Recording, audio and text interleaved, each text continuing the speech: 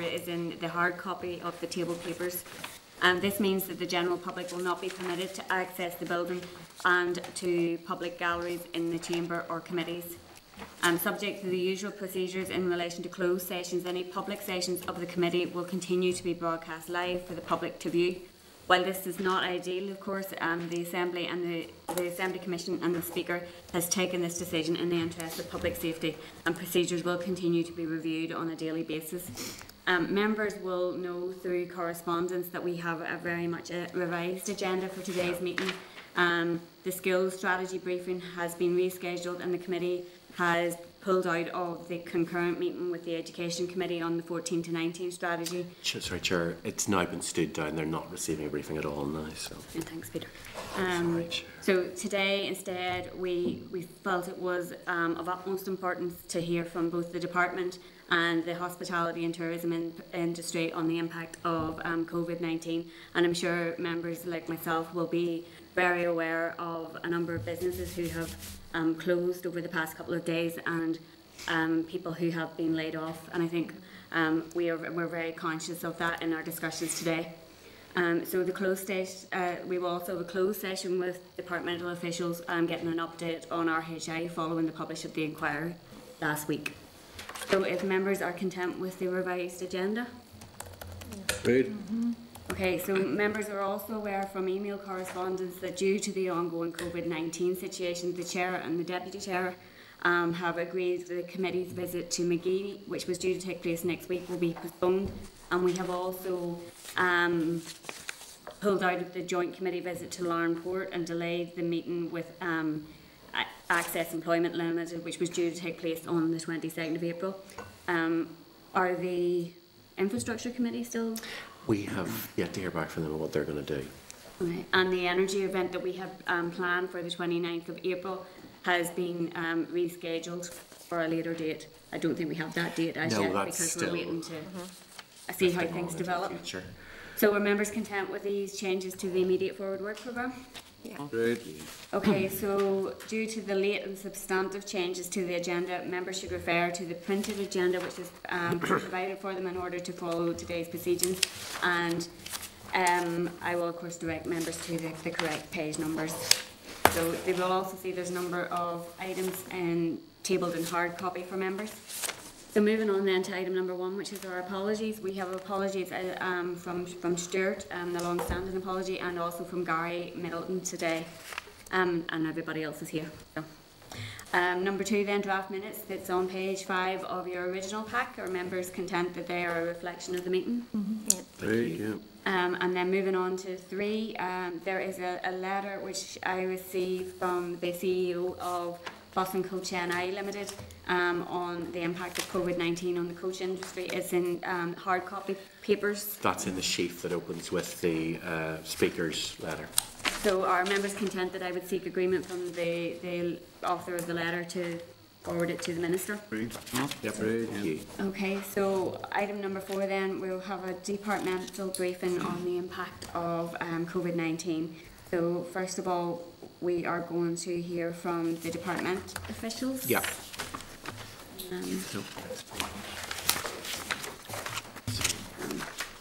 We have Shane Murphy, who's Director of Analytical Services Division, and Keith Foster, who's Director of Strategic Policy Division.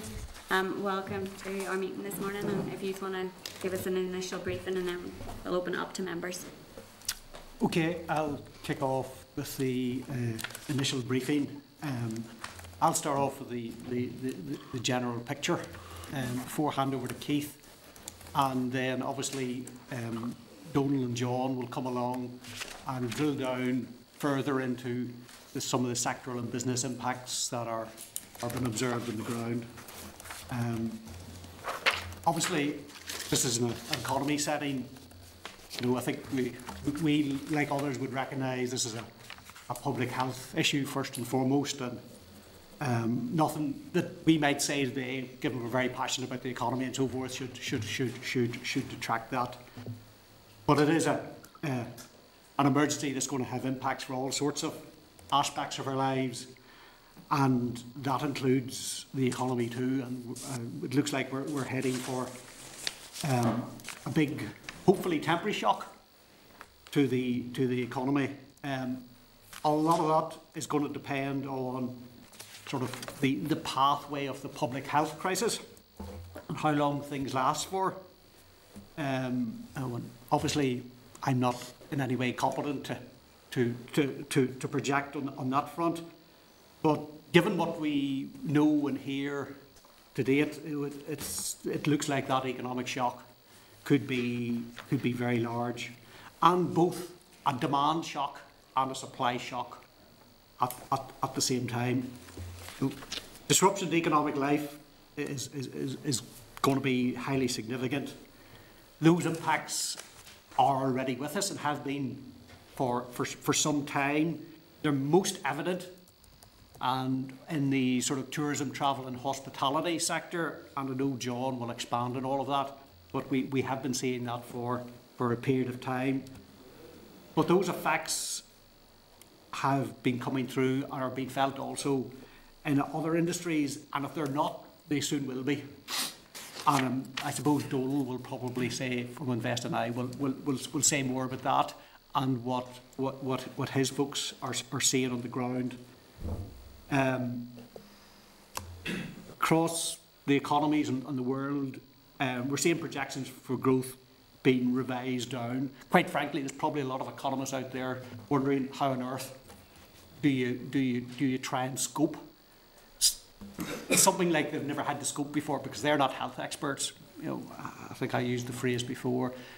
You need a public health crystal ball and your economic forecasting crystal ball, and I doubt if anyone's got either of those. I think it's very telling. If you look over the last week or so, I've probably lost count of the number of countries announcing emergency fiscal stimulus packages. Now, that in itself is pretty telling. You know, we've effectively had 2 stimulus packages announced by the Chancellor in less than a week. One that was, you couldn't even hide that it was tagged onto the budget, and then one, obviously, last night when I think probably some of us were tuned in at 5 o'clock or so to hear what was announced. It's looking highly likely that the sort of growth forecast pre-coronavirus for the year, that's probably wiped out, that's gone. The question is, to what extent will things be worse than that? I think that's probably the reasonable expectation. You know, speaking personally, I think if you offered the Chancellor a mild recession, he'd probably bite the hand of you. There are simultaneous demand and supply shocks occurring across the globe, and it's really not terribly difficult to envisage some scenarios where you have very significant negative growth for this year. We have been looking at the early impacts on the economy at a macro level and the impacts at a sectoral level. Those papers as of Monday, and I appreciate they may even be out of date since Monday, but those have been shared with the committee and were shared with executive ministers, and Keith will talk a bit more after me on some of the potential areas for priorities and action. Emphasise that this is a really fast-moving situation, and as I said, Monday's papers are probably out of date. Again, I'm not in any way a health expert, but there seemed to be very much a change in approach announced on Monday, and that approach and the sort of timescales of how things might pan out, that alone probably warrants some sort of update. But nevertheless, it's useful to do this sort of analysis in that it's important to understand the issues and help sort of frame an economic response, but keeping in mind which is probably a a likelihood that things will change and things will need to adapt. In terms of sectoral assessments, again, Donal and John will go into the examples of what they have seen. The folks from the sort of hospitality side of things will not have any good news for you, I'm afraid. But there's three ways that this is impacting in the main. One is supply chains, and that's disruption to supply chains, including both. I would include sort of import and export in this, even though in theory export is demand related. But you will have companies getting difficulty getting components. We now have a lot of air restrictions, so it's difficult for people to move about. So that will have impact for linkages that are required for people movement, including impacts on services. And we published a paper along with NISWR a few months ago, which talked about the interdependencies of Northern Ireland's imports and exports, the proportion of those that were intermediate goods. So when world trade sort of starts to encounter problems and issues, that has potential on both the import and the export side for different types of difficulties. The second one is customer demand, and that's the one that is really observable and has become much more apparent within the last fortnight. The contraction in air traffic movements, the impacts on tourism, the cancellation of all sorts of public events, and that you'll have also seen to what extent to which it's seen, or to what extent to which it's occurred, but it looks to me that it's already occurring is the fall away in footfall. I probably only had to drive in this morning to see that, and to be honest, we do see it in some of the data that we're monitoring. For example, some of the road traffic data is well down. Labour impacts, and this is where the supply side shock is probably set to occur more so than being observed to date.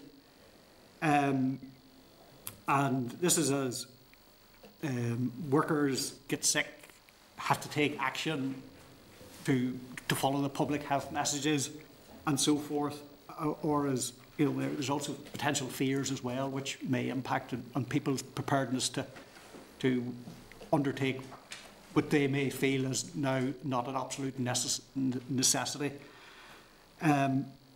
The research also points to that sort of the pathway of schools will have an impact on the labour supply, and that the research there suggests that could be quite impactful for the overall outcome. So in terms of labour impact, that's probably one where we see one of the biggest impacts, and probably one of the biggest impacts that's yet to come. In terms of touching on some of the things to date, I'll not tread on what John might say and what, for example, Joanne might say later on, but tourism, travel, hospitality, those types of industries have been hit first and hit very hard, and a big fall off in demand in major tourist attractions, hotels and restaurants, and airline travel. I'll not go into the examples because those guys will have a bang up to date set of examples. As I said, it won't make for pretty reading, any of this. Retail also we believe is feeling the pinch. Now obviously probably setting aside panic buying. There are signs that footfall is down in data. We hope to get some more up to date data, but we strongly think that parts of retail will be feeling the impact. I don't know, for example, clothing retailers and so forth. If there's going to be concerned about whether there's going to be any summer holidays, you might not be buying that Hawaiian shirt or whatever it might be. Or you might be leaving it back if you did buy it. People post it back, unfortunately. Well, yeah, true. That is a different system. Again, what I would say, without getting into the sort of the detail that John will talk about, the tourism, travel and hospitality, this isn't good news either. What we've seen in tourism, travel and hospitality, unfortunately, that is actually consistent with the sorts of impacts you'd expect at the containment phase. Okay, we're out of the containment phase a few days, but most of the observed impacts are over that period. And what we've seen, as I said, is consistent. Those are impacts on travel, footfall, on things where people might ordinarily come together. The delay phase is set what we're in now is set to see those impacts spread and escalate, and they will spread to lots of other sectors. The impact we suspect from that will be much bigger, and probably fair to say that it's hard to think of too many sectors that will escape that. So I was going to hand over to Keith to see if he wanted to say anything, but I could take questions now or take questions Maybe afterwards. we hear from Keith and then we can take questions for both. Okay. I think just to outline, first of all, and you appreciate this, this is a fluid and fast-moving situation. Time is of the essence. Actions need to be taken, in our view, as a matter of urgency. As Shane rightly said, we can't underestimate the impact this is going to have on the economy. It's huge. There's been nothing like this in recent times. We're getting hit from three angles: demand, supply, and the labour force itself. And the impact of that is not good. So where are we? The executive on Monday night announced that it was going to be bringing forward a package of measures to try and mitigate against the worst effects. These measures were aimed at protecting the most vulnerable, and proposals so far include rates relief for businesses, continuing free school meals if schools close, and support for the elderly and the homeless. Last night, the UK government announced a further set of financial measures. This includes $330 billion of guarantees to be made available, which is equivalent to 15% of GDP, and indications are there's going to be more to come, and there could be things specifically put in place for the airlines and the aviation industry and specific programmes of sectoral support.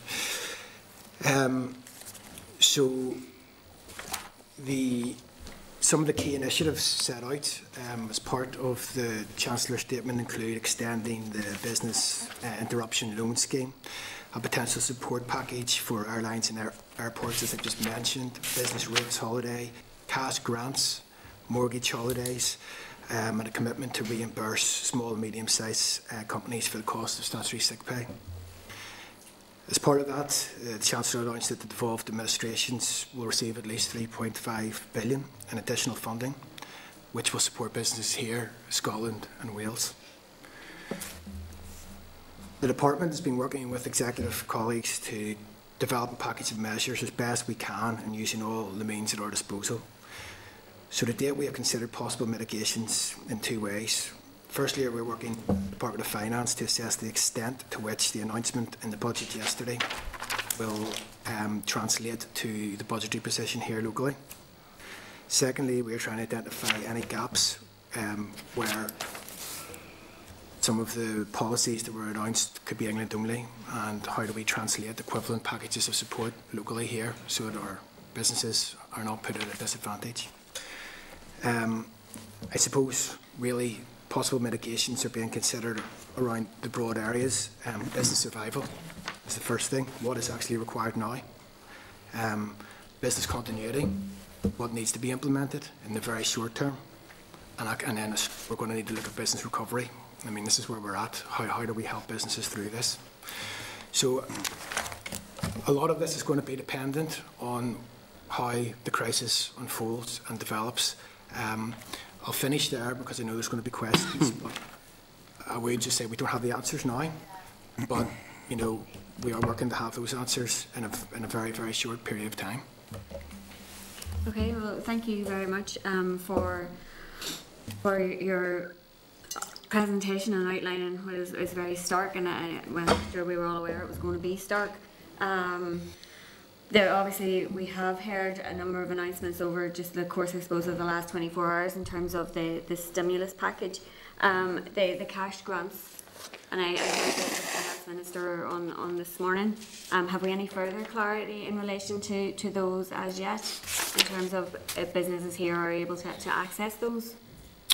Truthfully, there's work required to actually bottom this out. There is some of the Bank of England initiatives that have been announced will directly link into the offering that the banks have here through some of the guarantee schemes and the business interruption loan.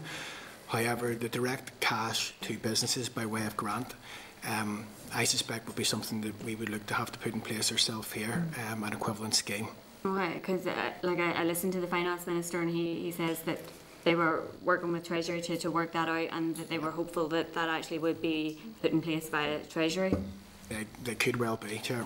Okay. I think we need clarity in that. I think we could be reasonably comfortable that the stuff around the business interruption loan scheme and so forth will apply across the board. I suspect DOF officials will need clarity as to whether the Treasury expect to apply the £25,000 loans across the board. I used to work years ago in DOF, so I think that's certainly one that I put a question mark aside as to whether it's across the board or whether we will have to do something to make it happen in terms of equivalence over here. And just in relation to I suppose all of this, have we time frames? Because all of us, I'm sure, are being contacted by businesses on a daily basis, and for many of them, it's their concern about their staff as much as anything else. And I think that there's a real sense of urgency to get some cash out to some of these businesses absolutely as quickly as possible. So even in terms of administration of the likes of the grants or loans, are we looking to expedite that in any way? Well, obviously, we do have vehicles to deliver things. What exactly those things are, we obviously have Tourism and I, we obviously have Invest and I, which are vehicles to deliver money to businesses. So we're not without infrastructure to deliver things. The question will be on the sort of the precise detail around that, and again, we would be looking to our delivery bodies to be able to respond to make those things happen. I appreciate this may be speed that there things weren't necessarily designed to deliver in normal times, and I think we recognise this isn't a normal situation, and it's probably going to be uncomfortable to do things with public money at a speed which we normally would never do, particularly in light of having a report last week. Thank you. Christopher? Thank you. Just a couple of questions. In terms of the 25k grant scheme that was announced at GB last night by the Chancellor for retail, leisure and hospitality sectors, how do you envisage, the Chair touched on this, how do you envisage a Northern Ireland scheme operating and looking? And I appreciate what you've said about having to move with haste and that being an uncomfortable thing, but obviously it's necessary. And I'm just wondering if you could flesh out for us how you see us delivering that here in Northern Ireland. Well, again, we don't know how it's been delivered in England, if it is an England-only scheme, if it's a scheme that is going to be available to all. That's I suppose that would be one less task that we have to do in the midst of many tasks that we have to do. I strongly suspect that we would look to see what sort of equivalent powers and systems we have within Invest and I and Tourism and I, and whether there are ready-made vehicles to do this, and legislative powers and so forth, or if something can be in some way adapted. using stuff that already exists is probably going to deliver something quicker than inventing something new. Yeah. In terms of an issue around workers' rights, give you an example. My wife works 16 hours a week in B&M on the Craig Road. If our children are sent home and she has to obviously stay at home with them, what exact rights does she have in terms of pay and continued employment? Quite frankly, I don't have the answer to that. I mean, we would need to, this is a cross-cutting issue. I mean, this impacts through the benefit system, it impacts from, the Department for the Communities, and I think, what we would like to present to the executive is a cross-cutting package of measures that could be signed off or considered to be signed off. I will endeavour to find out the answer to that, but on a similar vein, there are issues around statutory sick pay. And we do know that we do have the full of competence here, if the executive elected to do so, to increase the amount of statutory sick pay. We've seen an uplift in Republic of Ireland. We've heard concerns from the business community that the £94 a week or whatever it is, it's not enough. So, there's a lot of things in play here at the minute. And trying to understand, first of all, what the budgetary position is, working very closely with the Department of Finance to see, well, this is your funding envelope, and what could we do with that reasonably? And that is all going to have to be done, today. Okay. In terms of staff retention, particularly in those sort of retail, leisure, hospitality sectors, is there any, I suppose the answer is, I know the answer, but I mean, what would your view be on sort of paying those staff some percentage of their wages until this crisis passes? Is that a measure that's being considered? Yeah, I mean, that is something that will be put into the mix again for consideration. I don't have a copy of the Chancellor's speech on me, but there was a small reference at the end, which, to be honest, sounded very like, let's look at I think there's schemes been announced in Denmark, but there's also been one announced down south. Yes. Which I think it was announced in a fashion, we don't know how we're going to do it, but this is what we're going to do. It would look something like this. Yeah. And it did sound like that was in the mix that the Chancellor was referring to, and obviously we're aware of the sort of the desired scheme down south, and that's certainly it would be one that looks to be they're particularly apt for this type of situation. In terms of just timescales, you said this needs to be done today. When do you think, in terms of a package being put together and approved by the executive, when do you expect that we can expect some sort of public announcement on this? Again, I would, this will, be put to ministers, and it will be for ministers to announce it as it goes through that machinery of government. I don't know the answer to that question, but I mean, in my view, it needs to happen urgently this week, without putting words into the mouth or committing anybody to any particular actions. But Thank you. So can I just pick up? You say obviously there are a number of other countries that are a little bit ahead of us in terms of dealing with this, and some of them have announced other measures like PAYE holidays and VAT holidays and things like that. And obviously businesses are asking for some of those things as well. And we may see some more announcements from the British Chancellor, some of those things in the mix there.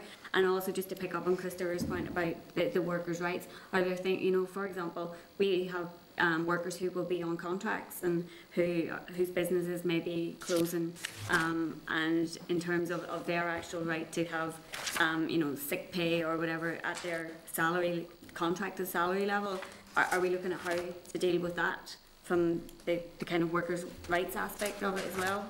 Yeah, I mean, again, in the budget there were last Wednesday there were some announcements around sort of safeguarding rights for workers in the gig economy, and around early payment of statutory sick pay and things. But again, this is something that will be very, very much in the mix and will be considered alongside the full gambit of measures that could come into play here. And at this point, there is obviously, I think the Finance Minister in the radio this morning made the point to some extent, because of the exceptional announcements by the Chancellor, which is delivering exceptional, unexpected Barnett consequences, that in some way sort of dictates part of the timetable for us. But I think there's also a strategic question for Northern Ireland here, and it's one that's probably hinted at in some things our minister said, and within the minister, within the department's note, which is around about ROI borrowing, which and the sort of it's very easy to get into think about ROI borrowing to finance a measure, but there's a strategic point over and above that, which is are we going to use the Barnett consequences from the Chancellor's announcements and use those to fund the packages over here? And some of the impressions are that in some cases the amounts wouldn't be quite sufficient for the equivalent exercises over here, or are we going to do stimulus ourselves and do extra borrowing within maybe akin to the exceptional circumstances that occurred around VES and so forth, to finance additional activity, as opposed to taking money from one area and spending it in another area, which may be good in itself, but the gross impact is a lot larger than the net impact, because you're taking and giving, whereas extra borrowing delivers fiscal stimulus now, albeit it's time moving from future years into a year of greater need. It may not have sort of come across like that within the note, but that's a strategic point that has been made around to what extent does Northern Ireland do fiscal stimulus over and above any Barnett consequences that might come through from Treasury announcements. Thank you. John Stewart. Yeah, thank you, Chair. Thanks, Jen, so far for your presentation. I don't think it's an exaggeration to say we're probably, or could well be, on the precipice of one of the worst economic disasters the world has ever seen. I mean, in 2008, which was catastrophic financially, at least people were still going to pubs, they were still staying in hotels, they were still flying around the world, they were still engaging with people. People weren't being advised to stay away from the hospitality sector or out of theatres. They weren't being told to self-isolate, and this could go on for months, potentially into next year. Countries, as the Chair have already said, have introduced measures. France, for example, has come out this week to say no business will go bust as a result of this, that every measure of support must be there, and we must follow suit. I truly believe that. Not just to put a statement out there, but I appreciate the Department of Economy can't just act in its own right. You're not the sole responsibility for this, but the likes of the loans that have been announced, I mean, that businesses can't wait 3 months for this. They can't wait for grants or for support or for anything on deferral. So in terms of what you can do, if the money was there, what can the department do? What mechanisms are there in place? Is it a potential, if something was set out of Westminster, could that be copy and pasted and rolled out here? I'm conscious of the report that we heard this week and about putting stuff through too quickly and not scrutinising properly, but this can't wait. Businesses are on to each of us on a daily basis, terrified of the impact of this. We need measures now. In terms of insurance, I think many, especially in the hospitality trade, have been thrown under a bus because their insurance won't pay out. Many will have paid for comprehensive insurance but won't be entitled to claim on it because they have not been told to close. Their customers have been advised to stay away, which is tantamount to being forced to close. Is there anything that's looked into in terms of how the department can negotiate with insurance to support the hospitality trades? Yeah. And we've got a pile of others, as you can imagine, but there's two to pick off. I mean, I could, in terms of what could we do about this, well, even before that, I do reckon you're absolutely right, because in this particular case, you're taking people out of the equation. I don't think it's ever happened before. No. People drive the economy, drive economic growth. That is the issue. What are we going to do about this? Well, I mean, you know, there are deferrals, there are grants, and there are whether deferrals are under potentially tax. You can see how that is something that needs to come from the UK. But loans and grants, etc., are things that we could do. Now, we do have schemes in place through Invest NI and others, things like hardship funds, the rescue and restructuring funds for SMEs and large firms, cash grants. There are the business rates relief side of things, which again would be on the deferment side of things. So there are existing schemes there. Jobs fund as well, if we cast our mind back to sort of 2011, 2012, which was around safeguarding employment. So the question is, what are we going to fund, and what do we actually want to achieve? And I think it's really important to consider that in the context of what is the need of the economy at this point in time, and what will be the need of the economy in 2 or 3 weeks' time. So that we have that sort of complete policy picture, and we're not just, we're trying to be proactive as opposed to just being reactive. So the point is, there are things there, and as Shane mentioned earlier, there is work required just to assess, well, how quick can we go on these things? But I suspect, given the urgency of the situation, things will have to be set aside, and we will just have to move quickly. Again, kind of linked to the point I talked around whether Northern Ireland would do its own stimulus package over and above anything in the UK. You know, we have to be clear. There is going to be economic cost here.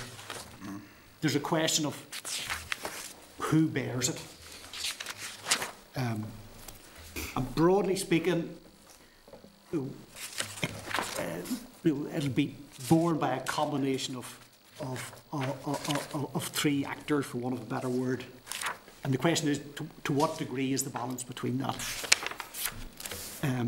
One of those is workers, people who lose their job. One of those is employers and sort of the sort of shareholders. To what extent do they absorb the hit while waiting for things to pick up?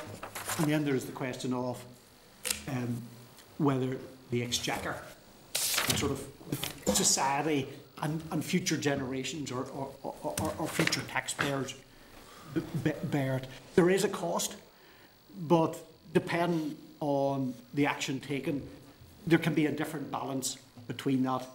And I suppose, speaking very frankly, that's why a lot of economists around the world are looking to the degree of fiscal action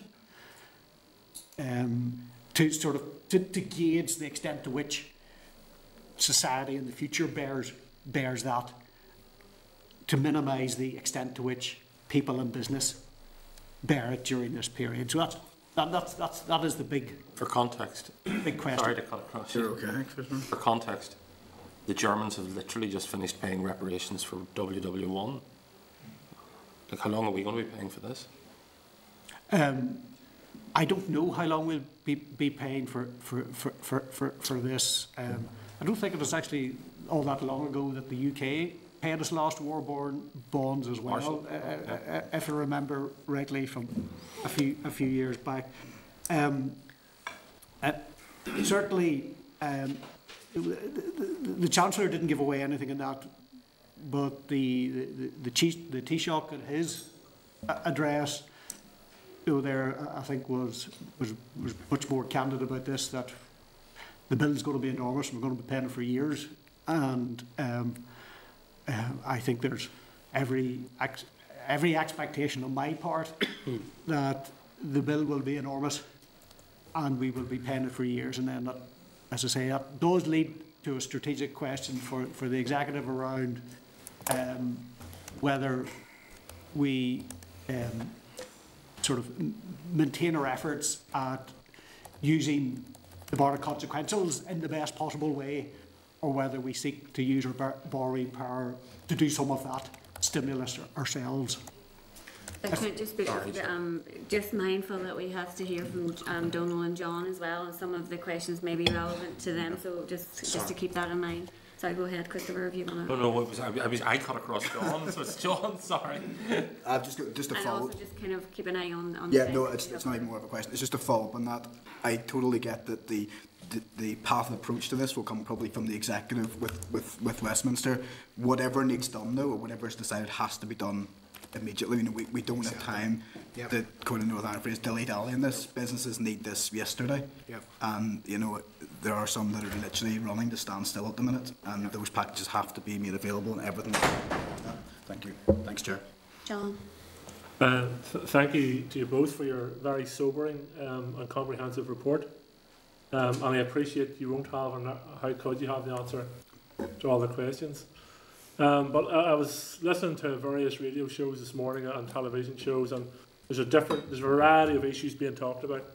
But there's only one problem we have to solve in the next 6 to 12 weeks, and that's stopping the spread of the coronavirus and saving as many lives as possible. That's the priority for government.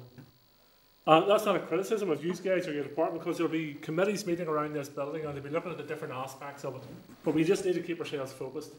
There's one problem that we have to solve, and that's what we have to do.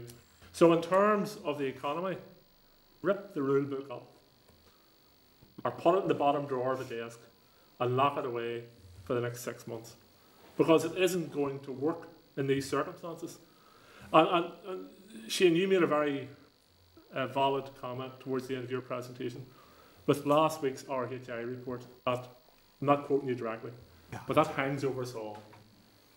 Put it in the bottom drawer as well and lock it away, because the rule book will not bring us through this situation.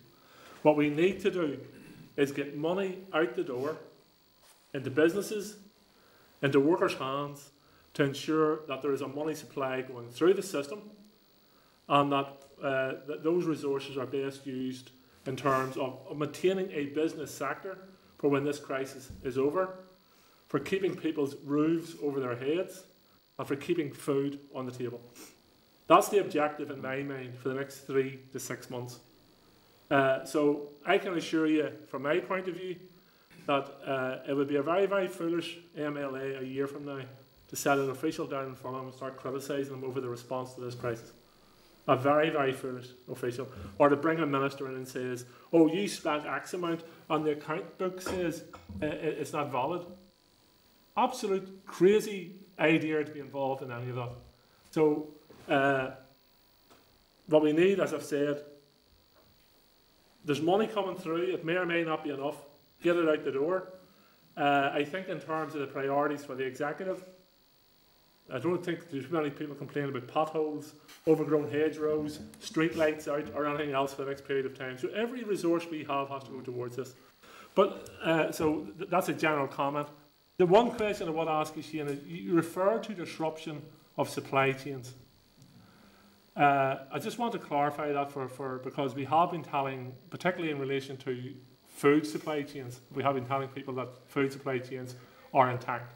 Are you referring to manufacturing, and how concerned should we be about that?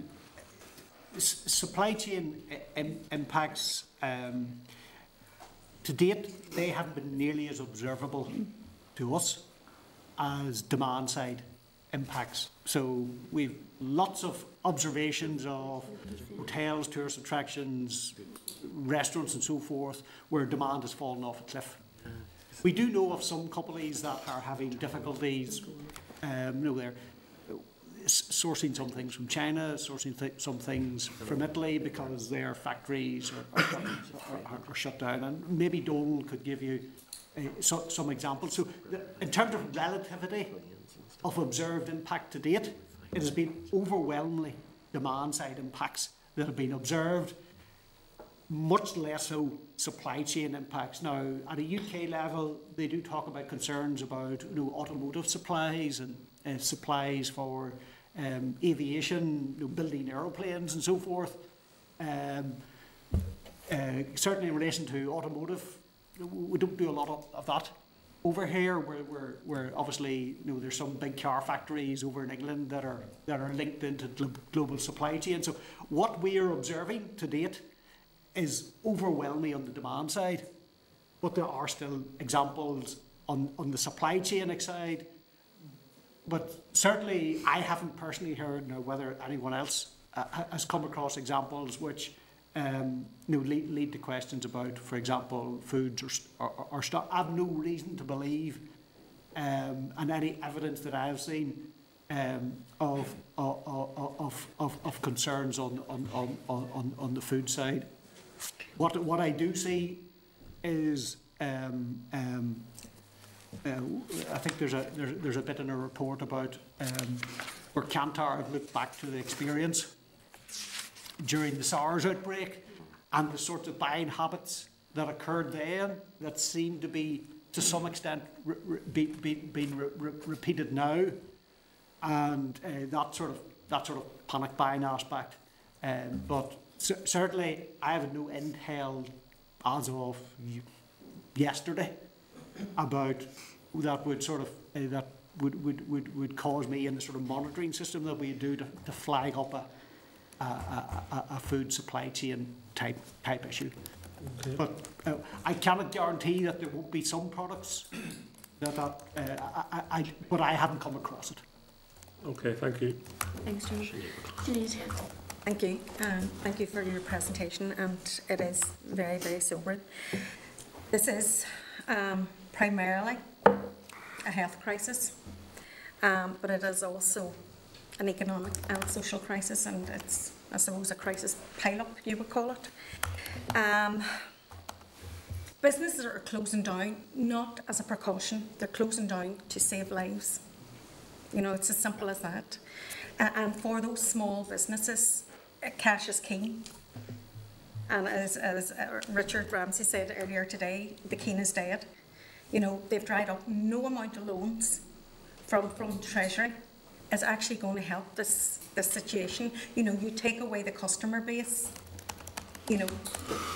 it's not, and we're not at the point now of even talking about economic stimulus. Economic stimulus is a way down the line. What we're trying to do is protect the future economy and protect the employees so that they have potential to come back in again. So one of the key things that I would be really concerned about is this emergency employee payment. For people that are just not able to go to work, and there will be thousands of them. And it's how we deal with that emergency. But the emergency, and it is urgent, and it's now. And I think, that the Chancellor did hint at that. And I think probably today we'll hear more of that. And it's about how to get that cash into the economy now. And that really is about people being able to put a loaf of bread on the table while the economy is shutting down. It's shutting down. And we've got to accept that, and we have to see what kind of, loans, picking businesses like the hospitality, asking them to take out more loans when they don't even know where their particular sector is going. After this crisis, our economy is going to be totally different. We will be looking at, for example, we'll probably see fewer airlines, we'll probably see fewer cruise ships. We'll probably, so we can't go in and start throwing money at businesses that maybe have a lesser future in the future. We have to be very, very careful and protect our people first.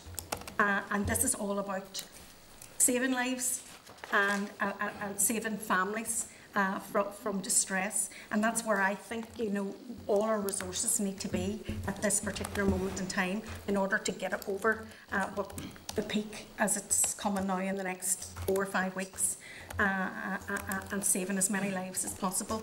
And I just, the economy is important, but it's important from the social aspect. We need it to come back again, and that's whatever preparations we do now, it's to protect it for the future and to protect livelihoods and people going forward. And that's not a question. You've answered all the questions that people have put around here, but I do think the emergency employee payment has to be key. Just to be clear in terminology, when I talk about economic stimulus, what I'm talking about, there's going to be lost demand, as I talked about, there's going to be cost. It's a question of who bears that. So what I'm talking about is, to what extent we use fiscal policy to replace lost demand. I'm not suggesting that we're going to come out of this with cracking economic growth. It is, there's going to be lost demand. The question is the extent to which fiscal policy steps forward and replaces some of that. So just to be clear with terminology, that is what I mean when I use that. Now, sorry if it's economist speak, but that is. I'm in no way suggesting that we're going to have roaring economic growth as a result of this.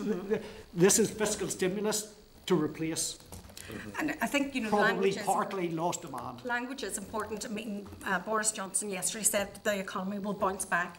The economy will not be bouncing back.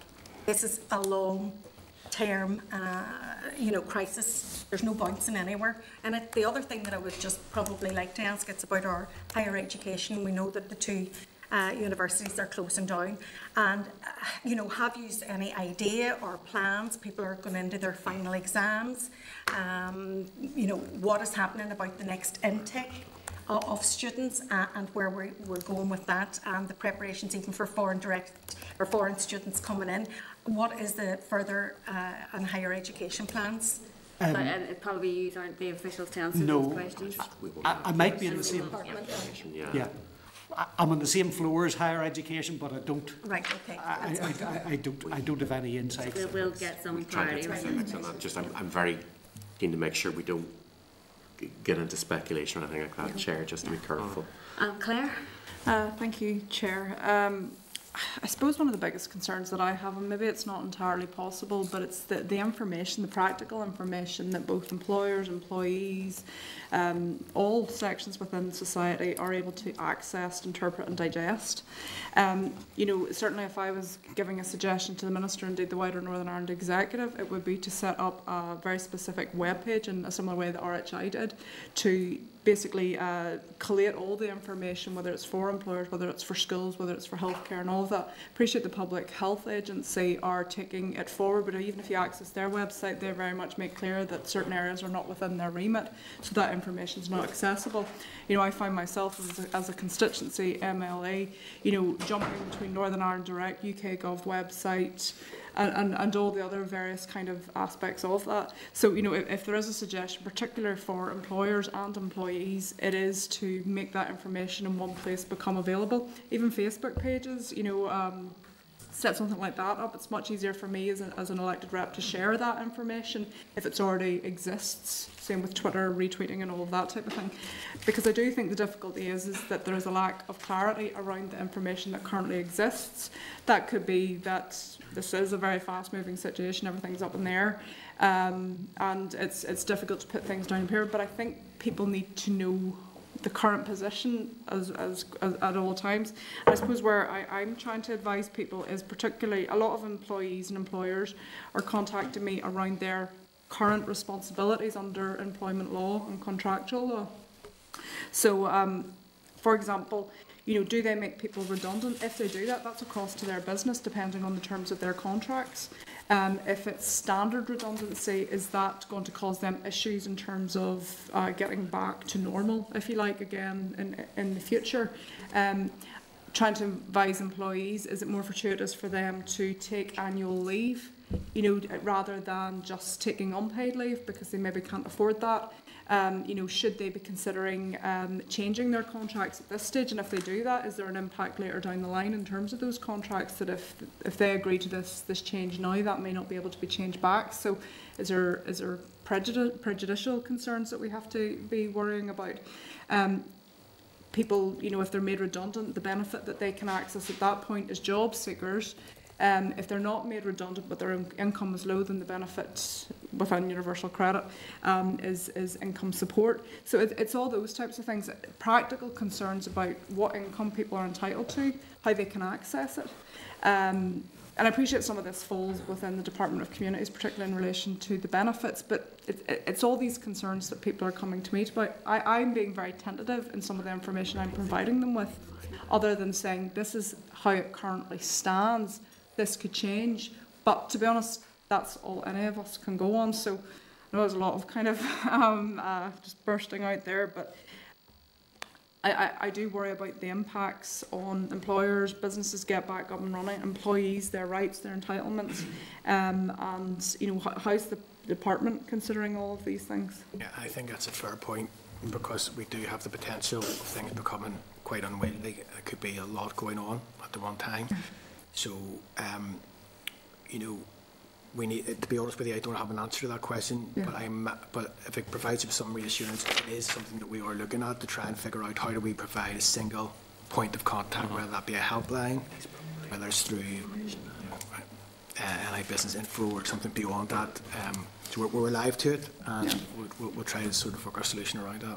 I think the other point I would make as well is there's a lot of confusion with the information coming from the Chancellor and how that extends to Northern Ireland. My understanding of it is that it doesn't, and it will really be up to the devolved administration to decide how they want to provide these things. And so people are reading the 12-month holiday rates holiday and asking me, well, why is Northern Ireland not getting that? And I'm going back to them and having to clarify that that's a devolved issue, and that would be up to our finance minister to make those decisions in the Northern Ireland wide executive. I think the other difficulty as well is not just in terms of the monies and the packages that are coming forward. I think it's the interpretation of, if you self-isolate, can you then access sickness pay, or are you having to take unpaid leave, or are you potentially going to lose your job because you're absent without leave and all of that?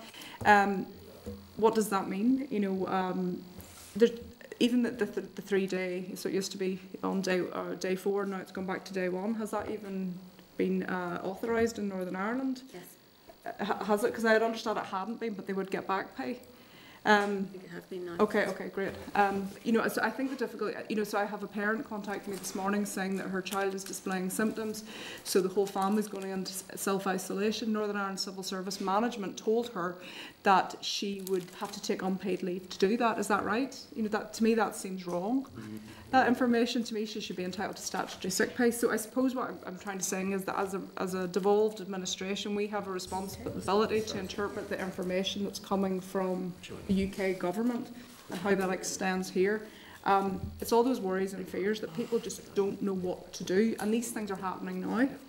In relation to the UK Treasury announcements, usually Treasury announcements would occur in a managed way, and there would be a big book for someone like me to go into the website and find out that detail, which would tell me, is this an England-only initiative?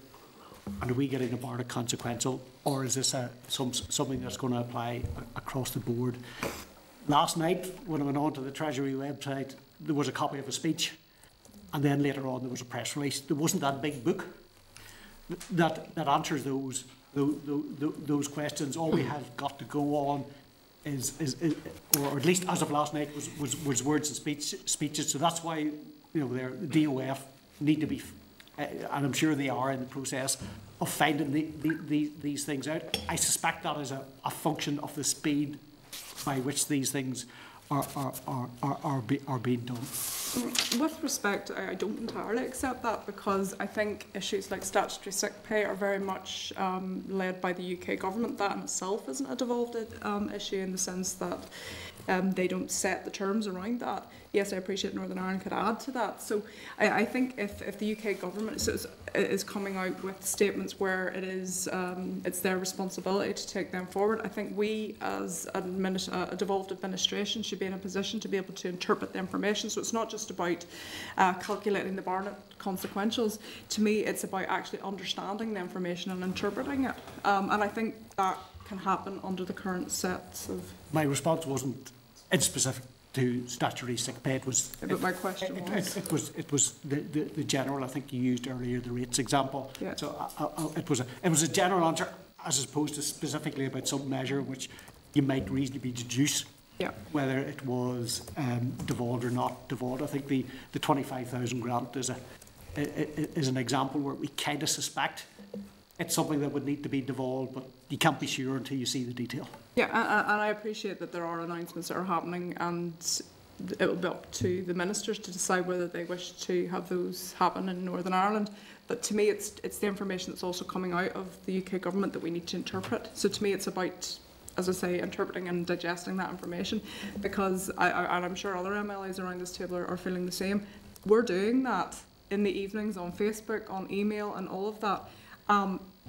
The department needs to be doing that, the executive needs to be doing that, so that people actually understand the information that's being put out and they can interpret it and then apply it to their own lives.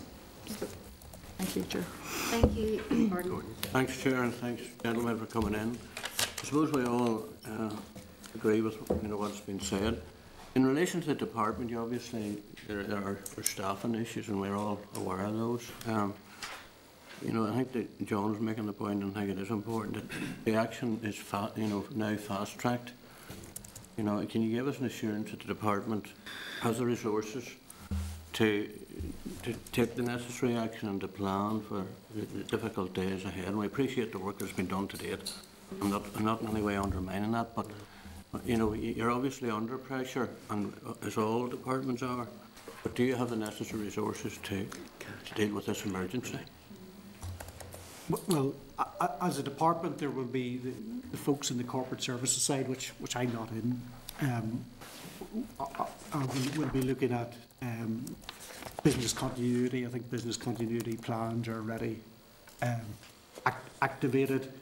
They will be trying to scenario plan about how they deal with what will probably be some sort of upsurge in staff absence.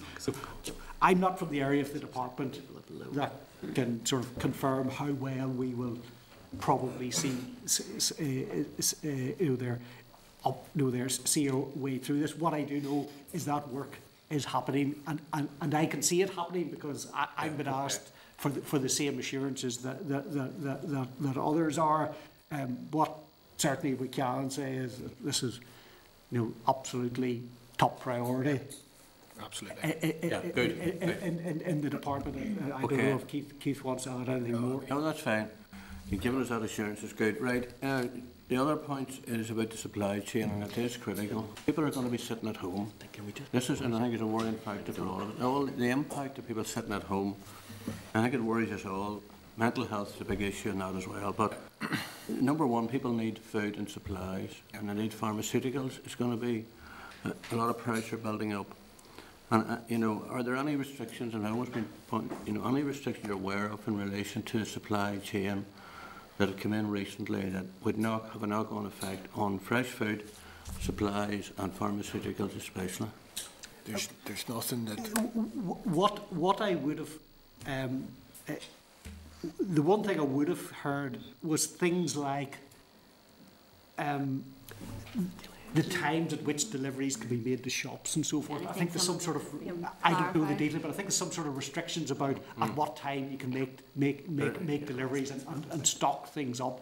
And I think I've heard at least a couple of instances around we need a bit more flexibility. On, if we're going to be potentially short of drivers, but they need more flexibility when we can drop off. The two ministers acted on both of those two issues. So that is one thing I have absolutely heard. It's not quite the. But is there any research been done on it? Well, the other aspect of this is the civil contingency group, which I understand is now being set up, chaired by the First and Deputy First Minister. Now, that will be looking at what is the real world, the operational situation here. Are fuel supplies being impacted? Is the food supply being impacted? Are there issues with going through ports and moving people about? So that is all happening, and those structures have been stood up, Okay. The other big point just about the banks, I met one of the business organisations, people this morning in the street. He made the point that a lot of small business wouldn't have great relationships with the local banks and therefore would have difficulty, getting a loan. Have you had any discussions or aware of discussions that have gone on in relation to the local banks? Yeah, I'm aware that our minister met with the banks on Monday, and I am aware that the Department of Finance have been having conversations with the banks, just to ensure that, I'm not an expert in that section, but I think the messages back from the banking sector have been encouraging. Liquidity is not an issue, and this is a fundamentally different issue to what happened in 2008 when, Yeah. the nucleus of the financial system failed. So I think they're, again, not to speak for the banks and not to speak for what conversations might have already taken place, but there is the banks recognise that they need to work very closely with the businesses that they support to help them through this period. Quite how that will play out in terms of a package of support, I'm not sure, but I know those conversations are taking place, and that is a live work stream. Okay, thanks very much, gentlemen. Thanks, Chair. And just bring forward Donal and John. Thank you very much. I'm sure we'll probably have you back again sometime soon. Okay, thanks very much.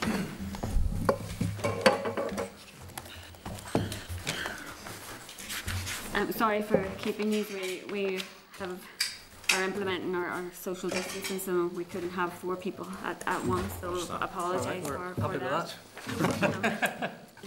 And just in relation to some of the questions that have been asked to the 2 officials previously, maybe you would like to comment on some of the supply chain issues in your opening as well.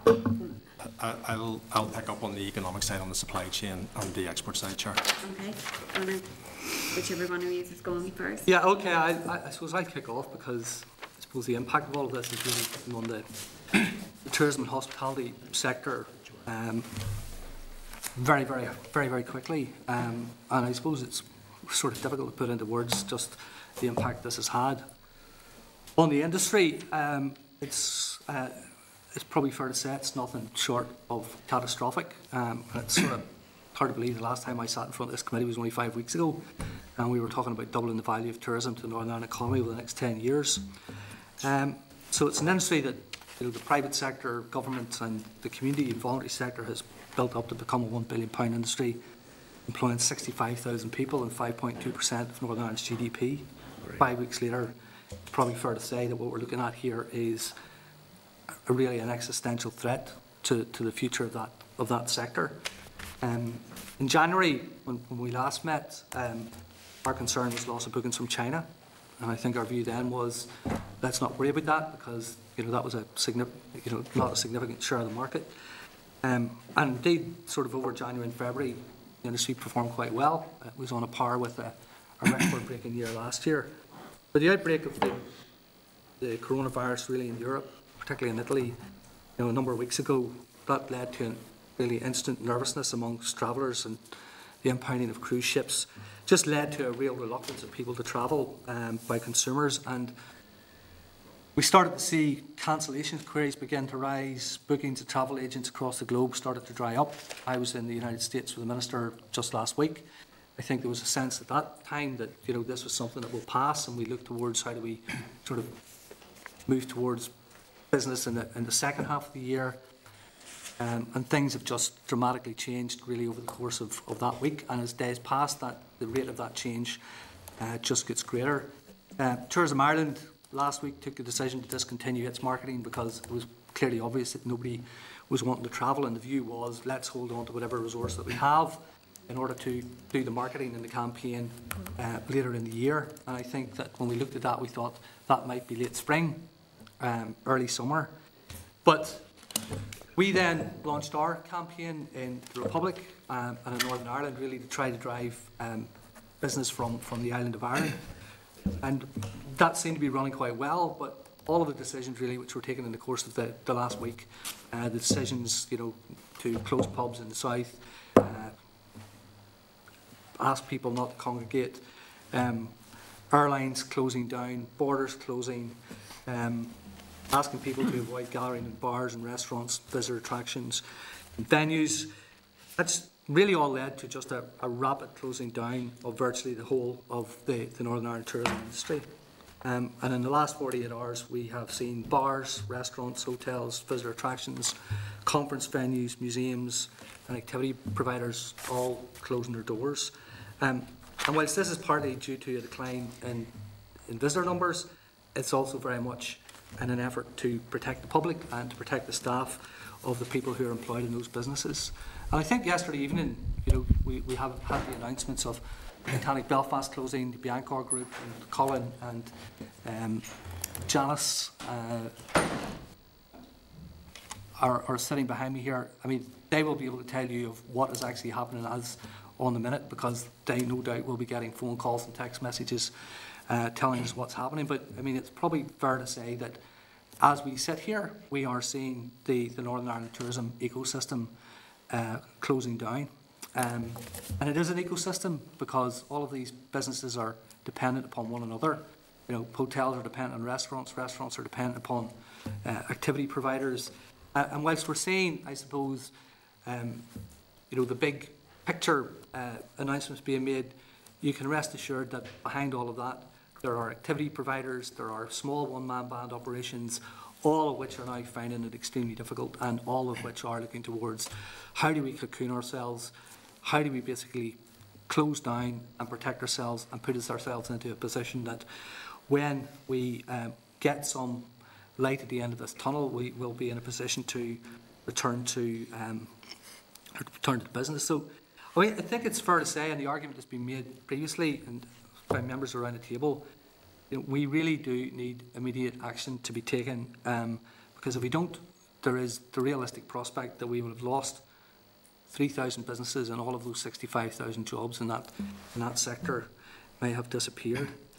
So it's really an imperative that we are ensuring the survival of the sector, so that we have an industry to work with when demand returns. It's probably fair to say that that could be longer term than it might be for other sectors. Tourism is very much dependent upon people having discretionary spend. I think given the messages that were coming from the two previous colleagues from the department, you know, we look like we're heading into a pretty deep depression. I suppose tourism spend is not going to be the first thing in front of people's minds. They'll be looking at things like putting food on the table and clothing their kids and looking after the necessities. So it could take some time before the industry bounces back. And I would agree with the Deputy Chair. I don't think it is going to bounce back. It is going to take a period of time over which this is going to be done. There was a debate around supply chains. What we potentially have here are 65,000 people who come from a service industry, who are used to dealing, you know, in some of the areas where perhaps we might find some shortages in the coming weeks. So if we're looking at things like, you know, food production, food distribution, we, you know, potentially have got people who are used to working in kitchens who can cook. We have got people who will have been driving coaches and taking visitors around who have got, you know, the ability to drive vehicles. So one of the things that we are currently starting to look at, along with colleagues in SIB and other parts of government, is how can we very quickly start to put some sort of system in place that allows us to identify who might be available from within these sectors, and how can we potentially redeploy them into areas which will help move towards supporting the need of the greater need of society at this point in time. Just picking up on the point that Claire made with regard to, I suppose, the requirements for information from the industry itself. I mean, what we've been trying to do really over the last week, in the first instance, was really to make sure that we were collating information from all the sources that it was coming, just to get a sense of the scale of the challenge that lay ahead. I suppose we had a survey done, which we completed on Friday. I mean, that's now obsolete, you know, in terms of what that was telling us. You know, we are in a completely different space now. What we're moving to today is trying to engage consultants who, through ourselves, we can connect to industry, where we can provide advice on some of those issues that we were talking about, like some of the employment law, contractual law, financial management, where we can. We do not have the skill sets within the organisation ourselves to provide that advice, but what we want to do is to make sure that we can use whatever resources that we have to direct people to those places where that advice can be given. And just on the back of the comments that were made by our colleagues earlier, we will, after this meeting, touch base with the department to see what they had in mind, because I suppose to some extent we're all working very quickly. We're trying to respond as quickly as we can, and perhaps we could be a little bit more joined up in that. I have colleagues from the industry coming behind us who will get into a lot of that detail and give you a real, I suppose, picture of what we're trying. But I think just to echo the points that have been made earlier, time really is of the essence. We are seeing businesses closed by the hour, and we really have to act as quickly as we possibly can. Otherwise, we are going to see ourselves in a position where we won't have those businesses in place to respond to a return or to a response when that opportunity comes along. Thank you. Yeah, Chair. Thank you. Just following on some of the comments, I've kind of repeated before, but I'm kind of coming from an investing eye perspective, and maybe just the point that John had made. We acknowledge this first and foremost as a health issue, but it is having a detrimental impact in terms of the economy. There is a domino effect here. I'll just run through some of the points. As John said, ecosystem is starting to close down, and the economy, there is an ecosystem within the economy that links into health and every other part of the industry as well. It's absolutely right that tourism, travel and hospitality were the first line. They were hit first of all, and those businesses that we work with and support were the first to raise it in terms of issues and concerns.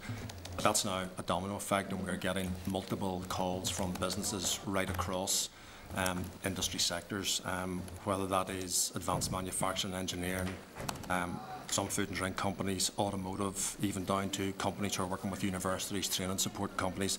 So it's just a domino effect in terms of if the tourism industry closes down or aviation industry closes down, food companies that are supplying into the aviation industry, that market goes. If they're supplying tourist resorts, that market goes as well.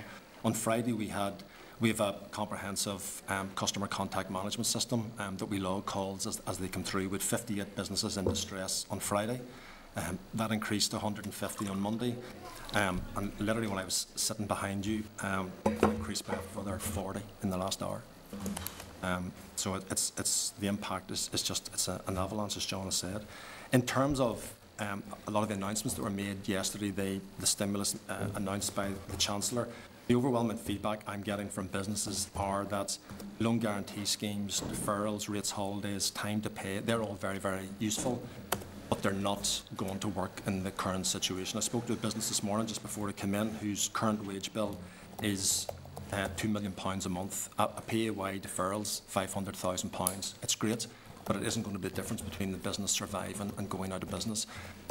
So overwhelmingly, from our perspective, what we're finding, we're logging what the calls are. Some of them are supply chain, I'll come on to that in a moment. Some of them are export related, some of them are HR related in terms of concerns, a lot of the points that Claire had raised earlier on. But fundamentally, this is about cash flow. That's the overwhelming issue that has been raised, and what companies are asking us for information is in terms of how do we pay wages and salaries of businesses. Keith referred to it earlier on in terms of Jobs Fund. Jobs Fund we delivered back in the financial crisis, back in 2008, 2009. That was an employment scheme in order to create jobs. It was very useful in terms of that it created 10,000 jobs over a one-year period, but that was putting people back into employment. This is about sustaining people in employment. What we need to do, and the comment has been made is hoarding skills. We need to sustain businesses that they can keep the skills that they have, because as has been made by Sinead, we're going to come back out of this at some stage, and all the research has shown before is that if you make people redundant and then try and start up again, you will incur significantly more cost trying to attract and train those people. It is much cheaper in the system overall. And back to John's point before, I think we do have to rip up the rule book here and basically make sure that we keep businesses going. We probably are going to have to at some stage. We have 1,538 companies that we work with intensively across a whole range of sectors. Is the financial stimulus going to be available to provide support to them and the other 130,000 businesses across Northern Ireland? No, we're not. We're probably going to have to get to the stage where we're going to have to prioritise which sectors and which subsectors get support because of the dependency that they have across the piece. In terms of how we actually put that support in, we do have a range of schemes. We just need approval. Things like buying time schemes, rescue and restructuring, hardship funds, employment support. We can operate those. There's some rules and regulations. Buying time, for example, is a £5,000 offer per employee. It's a loan that has to be repaid within 6 months. In the current circumstances, that's not going to work. So we need to basically deliver support to businesses that will keep them sustained. And currently, in terms of the Northern Ireland market with the banks, total lending to businesses at the moment is in the order of £7 billion. That's the level of indebtedness. Businesses are saying, in some instances, they can't take on additional debt. So there needs to be something else rather than debt. Just in terms of a potential positive, Chair, we have quite a significant number of businesses that have come through and actually offered support. So companies who have logistics, they have vans, trucks, lorries, are offering those to the health service and other services and making them freely available, which I think is commendable in the current circumstances. We also have a number of companies who are shifting production. You know, last week there was a call for ventilators. We have companies that are now switching production to provide components for ventilators and other critical elements as well, which again is very positive, and that's been done directly through BES. There's a specification on the work line, so we're filtering all of that through at the moment. In terms of the current situation, are there job opportunities? Actually, there are, and I'm very, very sensitive about this. We have a lot of food companies who have vacancies at the moment, but they understand the issue in terms of people losing their job elsewhere. But there are potential vacancies in some of those industries because there is an increased demand in some of those sectors. So we will be looking to engage with John and colleagues in terms of people who are potentially been made redundant in certain areas. How can we get those people moved into food production areas because they have the skills, the hygiene qualifications and the capabilities in terms of doing that. But I'm just concerned that it might be misinterpreted in terms of, you know, one person is taking advantage of somebody else's concerns, and that's not the case. But we do have businesses that are looking for employees at the moment. And just maybe last, end on the point that Claire had made, we have NI Business Info. We are trying to use NI Business Info as our business information website, and we are updating that constantly. So if anybody has any information or if there are things that aren't available, we would direct them to NI Business Info. If there are gaps there, please let us know, and we'll try and fill those gaps as and when we can. Thank you. Members, I'm very conscious that we have the industry representatives here, and obviously everybody's time is important, and we may want to hear those briefings and then ask questions if that might be if members were content with that. Chair, if John and Donal are able to hang on, I appreciate you might not be able to, or No, it's fine. is that okay? Yeah. If we bring the industry forward then.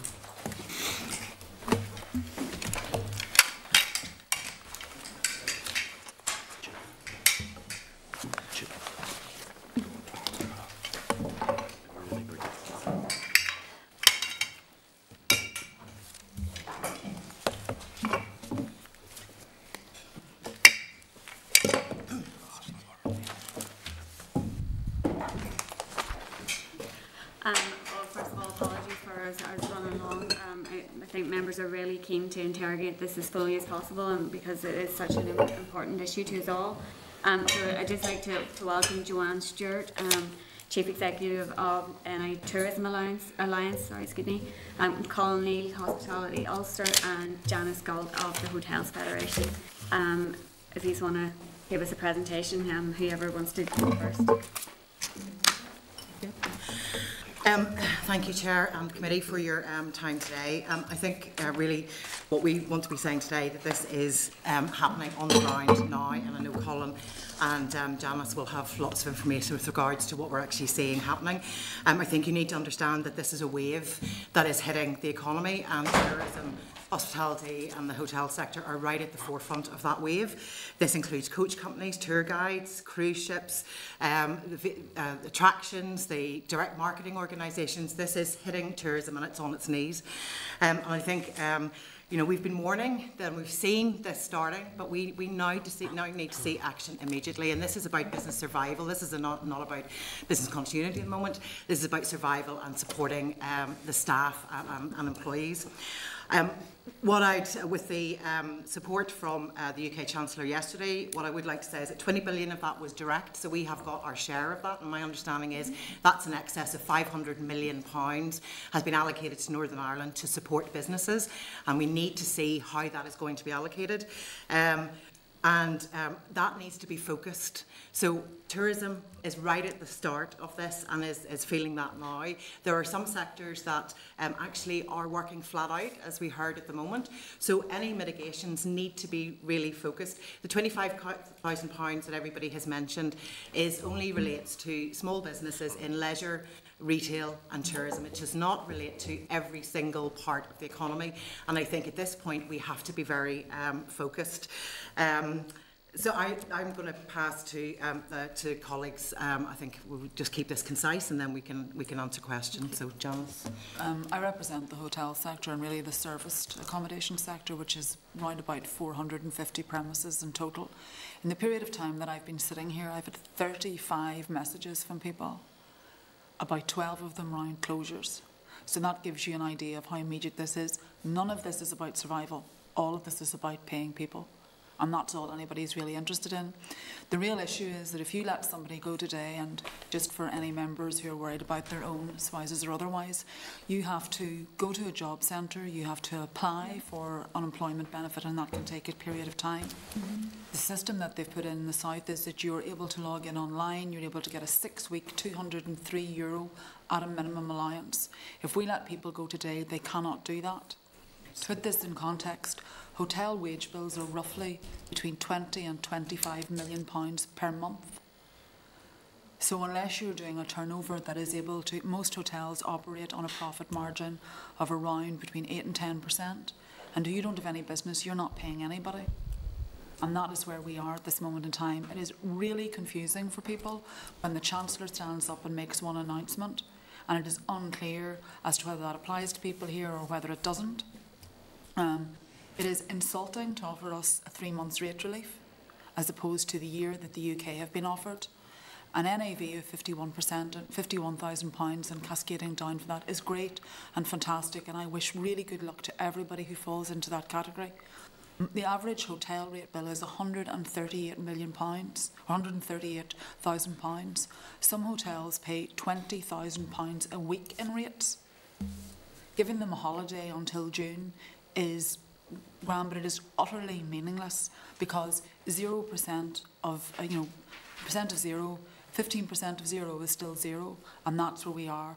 We would like to see deferments of PAYE, to payments of VAT, to payments of government money. There's 3 different things here. 1, giving us money. Secondly, taking money off us. And 3, loaning us money.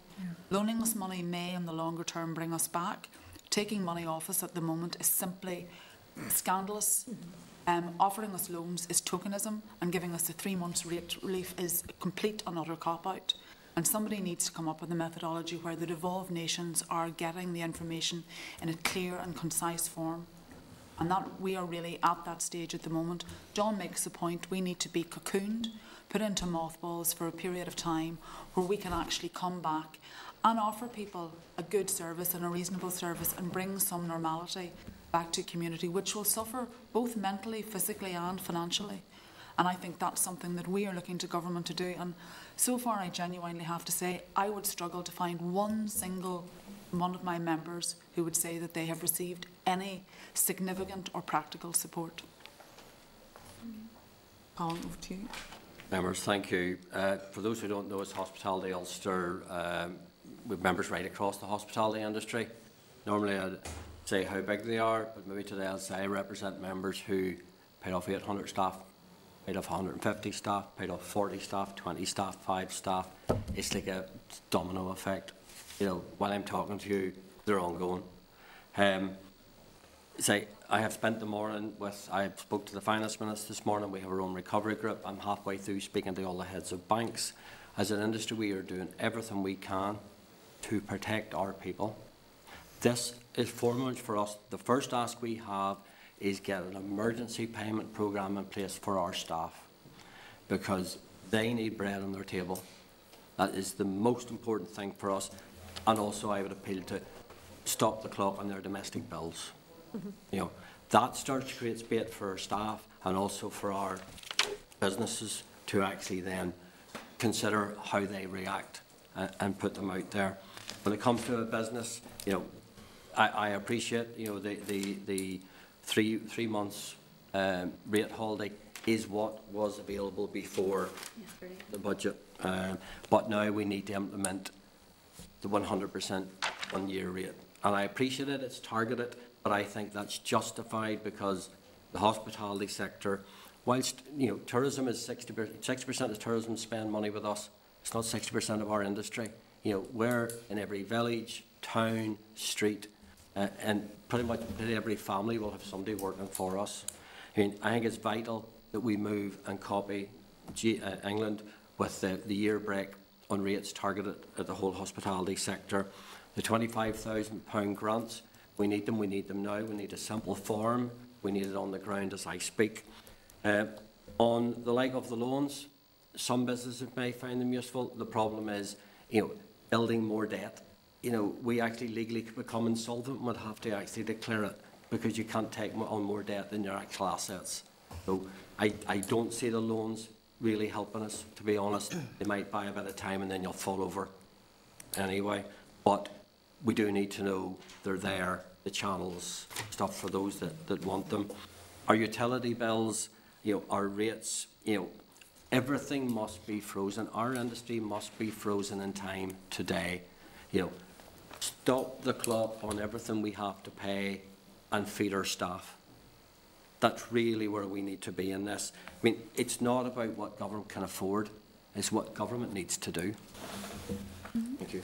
Can I just add one point that I think this is about tourism and the wider hospitality and accommodation sector.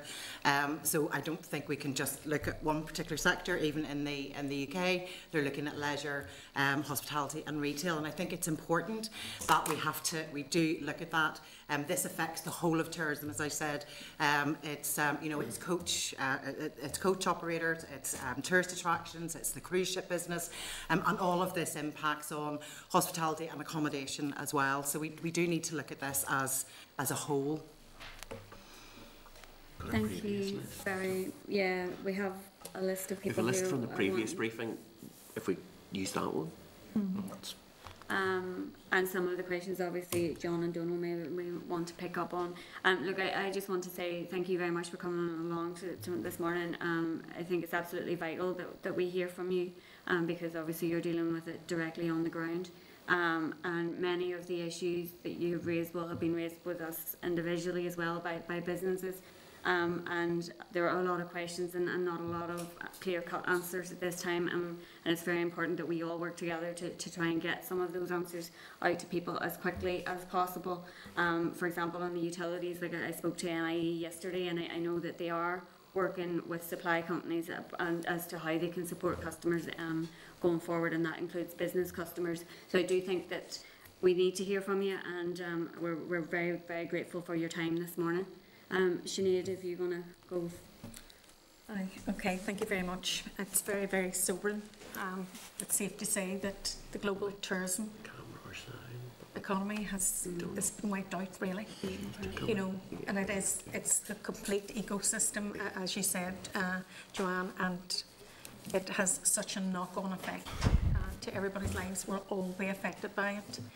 And yes, you're absolutely clearly right. I'm speaking to hoteliers, and they are just considering mothballing because it's not coming back soon, and it's going to take a while to come back after we get over it, because it'll have done such major damage to confidence as well, and psychologically in relation to travelling and even socialising in a way. It's going to change everything. So we have to look at making sure we're not taking money out of the industry now in any shape, form or fashion. No industry in this section is in a position to have money taken out because nothing's coming into it. So that has to happen. That has to be the next step. And also, in this catastrophe, is there any way, or have you given any consideration to how maybe some of the hotels can be adapted for some frontline emergencies that are coming? People will need to get into isolation. They may not be able to stay at home and get into isolation and things like that. So I'm just wondering, has that been considered within the Federation itself? Yes, there is There are a number of schemes in relation to this which are being run by the Department of Health for a variety of things, either for health workers, isolation units or alternative. A number of hotels currently have people staying in them who actually cannot go home because they've either been in a place where the coronavirus has been prevalent or they have a family member who is self-isolating. The real issue for hotels is, much and all as they can kind of close down, nearly all of them are going to have some form of skeleton staff. And, you know, a few issues have been raised in this: security, you know, how much you keep open, how that, but we have actually looked very closely at that. The Department of Health have been in touch with a number of properties who will have different needs and aims, and we've also been in touch with a couple of other sectors, the healthcare sector, the retail sector, and particularly nursing homes, where we have skills that actually are a mirror onto their skill base, and they have taken some employees, and a number of employers have been very keen to give particularly their more casual staff a means of employment in the coming weeks. Can I just add something to that? We are seeing, I think we're really starting to see innovation within the industry as well. So you're seeing people who are moving to takeaway. We've seen the National Trust and other attractions who are keeping open gardens and parks and really looking at how they can provide, because people are going to need that. You're seeing that, and also it was industry that was driving tourism NI with regards to the, you know, the redeployment of skills and how can we make that easy for people. So I think, you know, the public good is at the heart of what everybody is doing, and everybody is looking at how they can redeploy and provide services. And just a question to Donald in relations, not just the tourism, but you know, there's some of our industries, our manufacturing industries. We're going to take the unusual step of letting people speak from the public gallery. I'm not entirely sure if camera and microphone will pick you up, but I just think for the situation and the immediacy, that's where we are. And particularly in some of the manufacturing industries, there are... no. Do you want to... Just do it as it is, it's fine, yeah. Particularly within some of the manufacturing industries, you know, they may be able to adapt their business in order to deliver some frontline necessities. We talked about the ventilators, but you know, there are other industries as well. Apparently Randox have capacity to do testing.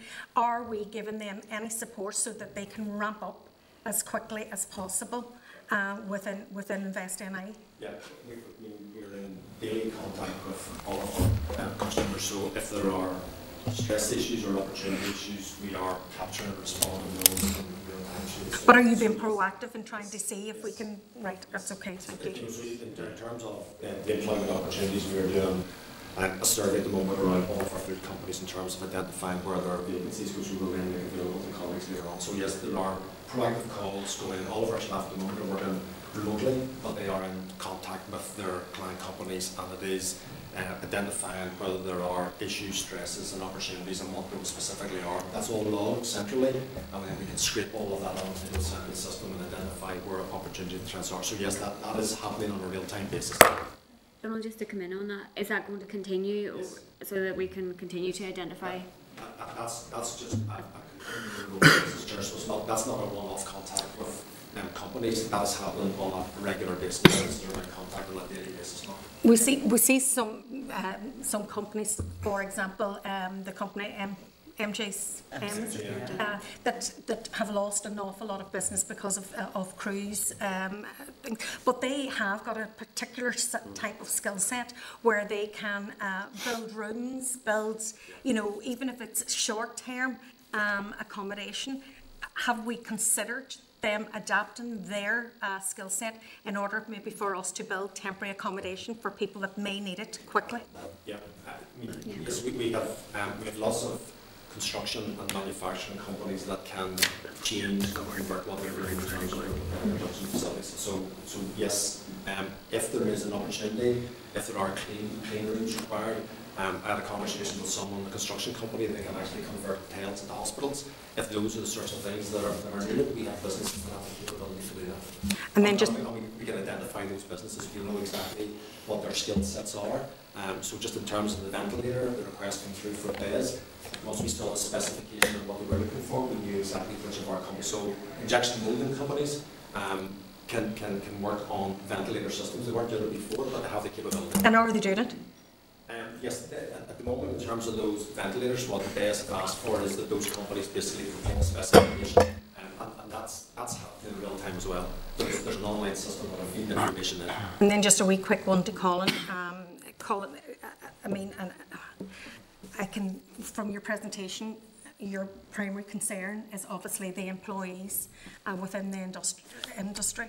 And again, this is back to this emergency payment for employees, and it's about making it simple and looking at shortcutting it. The current system that we have in here is much too bulky, and so we have to do it differently, and it will probably have to be online in relation to all of that as well. If I come in there, I think actually the best way to get this payment out is actually, you know, it's going to take government time even to work out the system of payments. If we look at our colleagues down south, they're doing the same. You know, give us the cover for the banks to give it. You know, the banks can give it to the employers. We already have all of the routes to pay our employees. If we know the figures, if it's pro rata, we know, you know, if somebody works 8 hours a week, it's pro rata, the figure is. The mechanism exists with us to do this. It only has to be a case of pumping it through the banks and giving the banks the lead to go ahead as soon as it's decided. But I think it must be, this has to be a meaningful amount. It can't be just, oh, clear off the job seekers. Nobody could live in here in job seekers. I mean, our colleagues down south, it says €203. Our approach is that should be the minimum, and actually we're working with the ICTU. You know, what it really is. It's about putting bread on people's table today. The only issue with that is £203 is the minimum in the Irish Republic. The minimum here is significantly less. Absolutely. So are you going to lift everybody to that level? That's going to be the issue. Yeah. And you also have to have a way of actually doing it really quickly. I think Colin's right, you put it through the employers, and there is very fast ways of doing it. I mean, a number of people are letting people go today so they can pay them 2 weeks' notice, so they can give them a cushion, because it normally takes about 6 weeks to get your payment. Universal credit is paid monthly, I believe.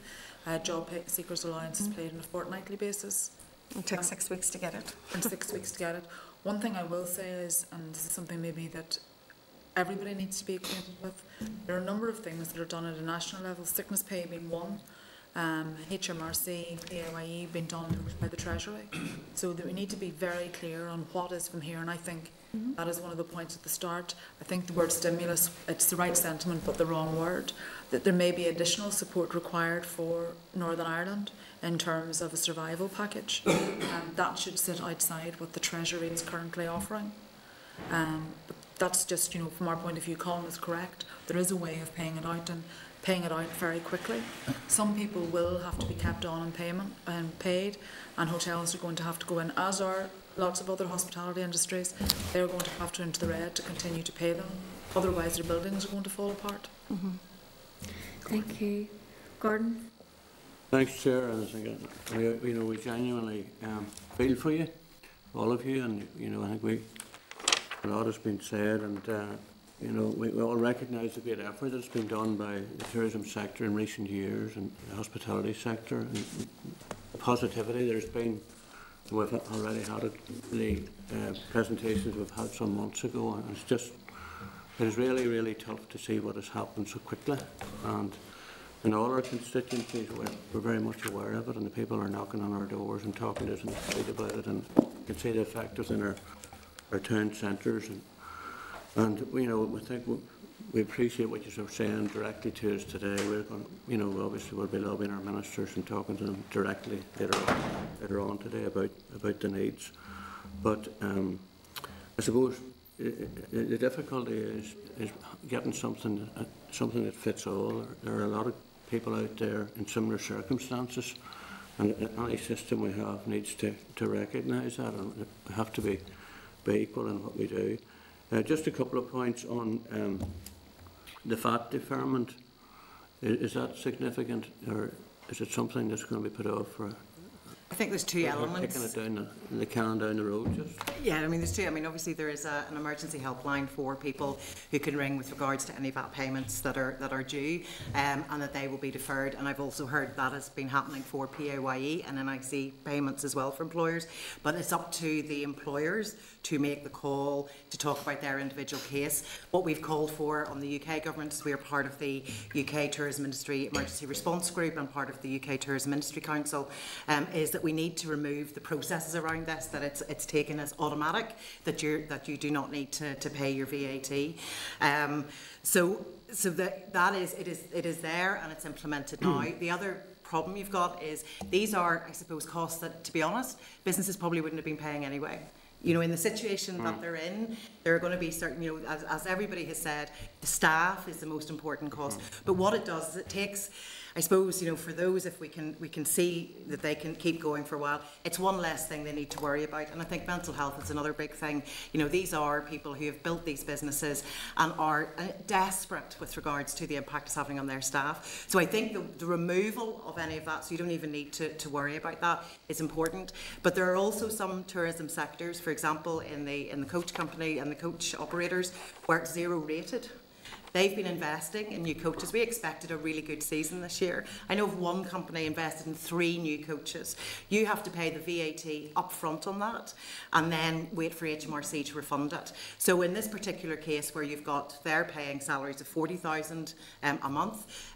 They already paid 33,000 last month. They're due to pay another 43,000 this month on VAT to the supplier, and they will not get that money back until mid-May or the end of May from HMRC. So again, we have asked directly into UK government, how do you speed that up, or how do you remove the need, because they're actually paying suppliers, which is really important. So how do we get HMRC to pay that immediately and not have people waiting where that's eating into vital cash flow to pay staff?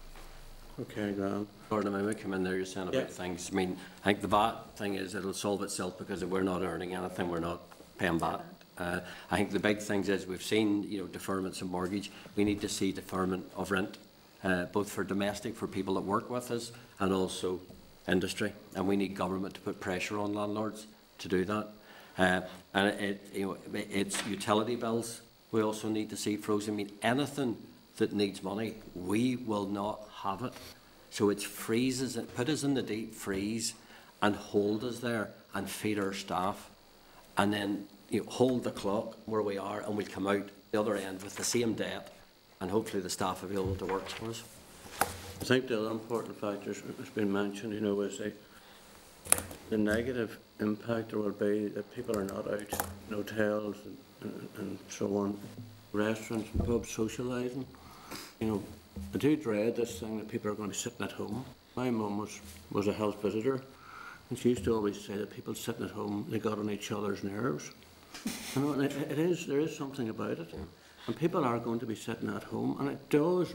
I think the whole impact. And they're sitting at the minute observing social media, which it's a good and a bad thing, you know. And the fact that people are not getting out and are going to be isolated, and families isolated, and when the schools do eventually close, the impact of this is very, very significant. And you know, the other thing, keeping you in the deep freeze and ready to fire up whenever things start to move, which God willing will only be a few months, you know, I think it's important that your businesses will be there and people will get back out and mix and socialise, because it is so important. It's so important, and more important than ever with the social media we're living in, where people are in many ways isolated on a number of issues. I think this also comes back to your point earlier, Claire, you know, about information being provided.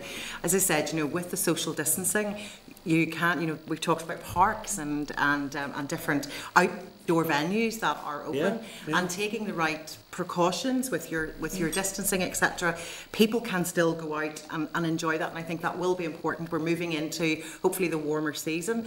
I know Visit Britain are doing some virtual reality stuff, you know, so that people might not be able to come here, but they can still have a look at what's going on.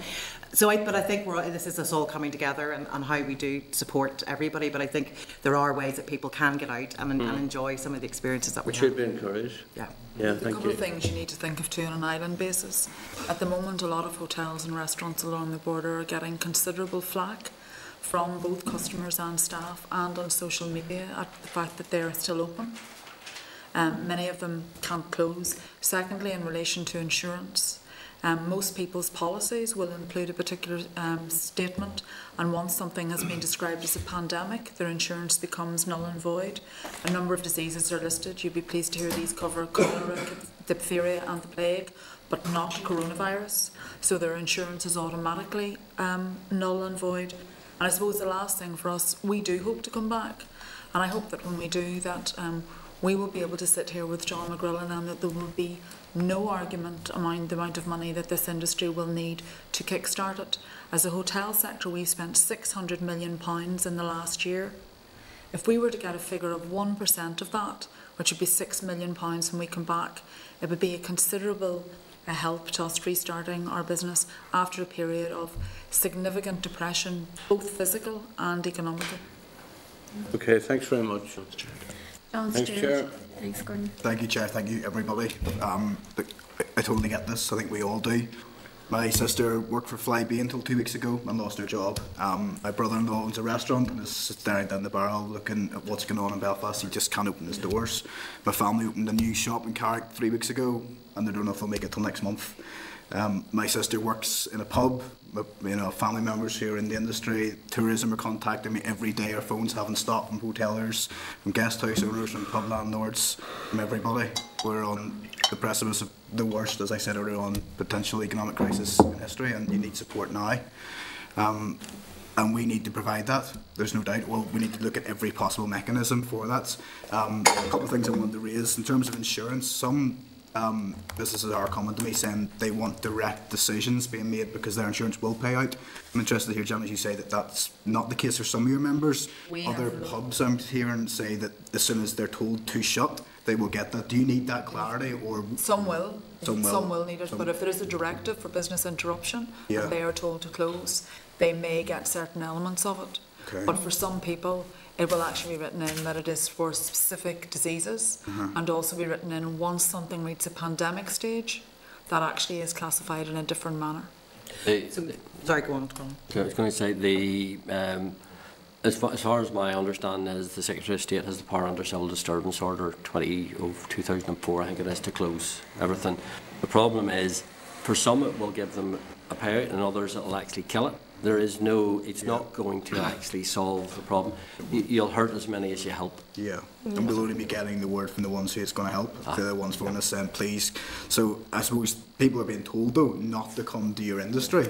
So, but you still want them to, while socially isolating, or while socially distancing. And The Prime Minister specifically addressed that yesterday and said that because the problem was they had said avoid social venues but had not said to close. So the Prime Minister, and I obviously needs to be checked, but he confirmed yesterday that the advice that they had given would allow the insurance clauses to kick in. So that's, how that comes down on the ground, but that's certainly what he said yesterday. I think that's a bit, it's optimistic from what I'm saying. I spoke to some of our insurance this morning. I think, look, I mean, and I get there's all sorts of different opinions about should we shut, should we be open, what are we doing? And I'm getting calls, I'm fairly accessible, I'm getting calls from staff going, can you tell my boss to stay open because I need paid? And, we're in that. I mean, and to be honest, I'm getting calls. I've had school teachers, butchers, the bakers, everybody ringing us going, what do we do? What do we do? We do need government leadership. Really, we need it. I mean, this is our war, and we need a unity government.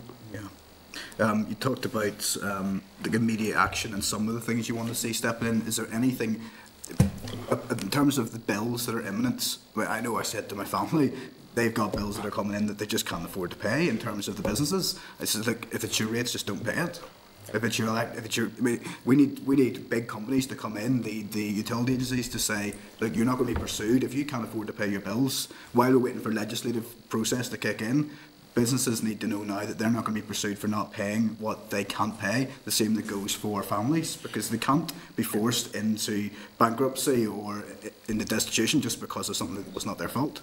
Oh, absolutely, and that's why we are all calling. We need to see collective responsibility and leadership from the executive. We need them to step up and say, this is, we've heard our Prime Minister speak in the UK, we've heard the Irish Taoiseach speak as well, and we need to have confidence that our executive are doing everything that needs to be done, both from a public health perspective, but also supporting people through this. We know that additional money has been allocated to the executive, and it's about that leadership and showing the measures that are going to make a difference now, and give reassurance to people. People just need that reassurance. We have different messages coming out across the region, from councils, from different ministers, and that just needs to come together so that we have a collective approach and people are reassured. I totally agree. Claire touched on it. I mean, we don't have, as MLAs, we're chasing our tails, trying to get the information, because even since we've been sat here, we've had 40 messages from different companies and self-employed people trying to get some direction on last night's announcement, what we're doing about it as an assembly of the executive. But that is the issue. Exactly, and we need one serious, dedicated point of contact for everybody. You have the Chancellor who's on making things that people assume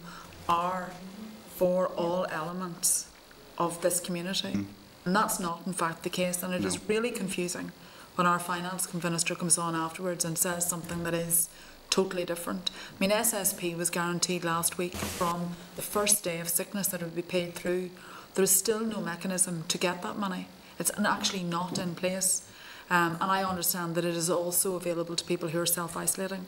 I understand that it covers both. But there's no actual mechanism for you to get that money from day one. And it's those very practical things that can be done. And they're not at a devolved level. They're actually at a Treasury level.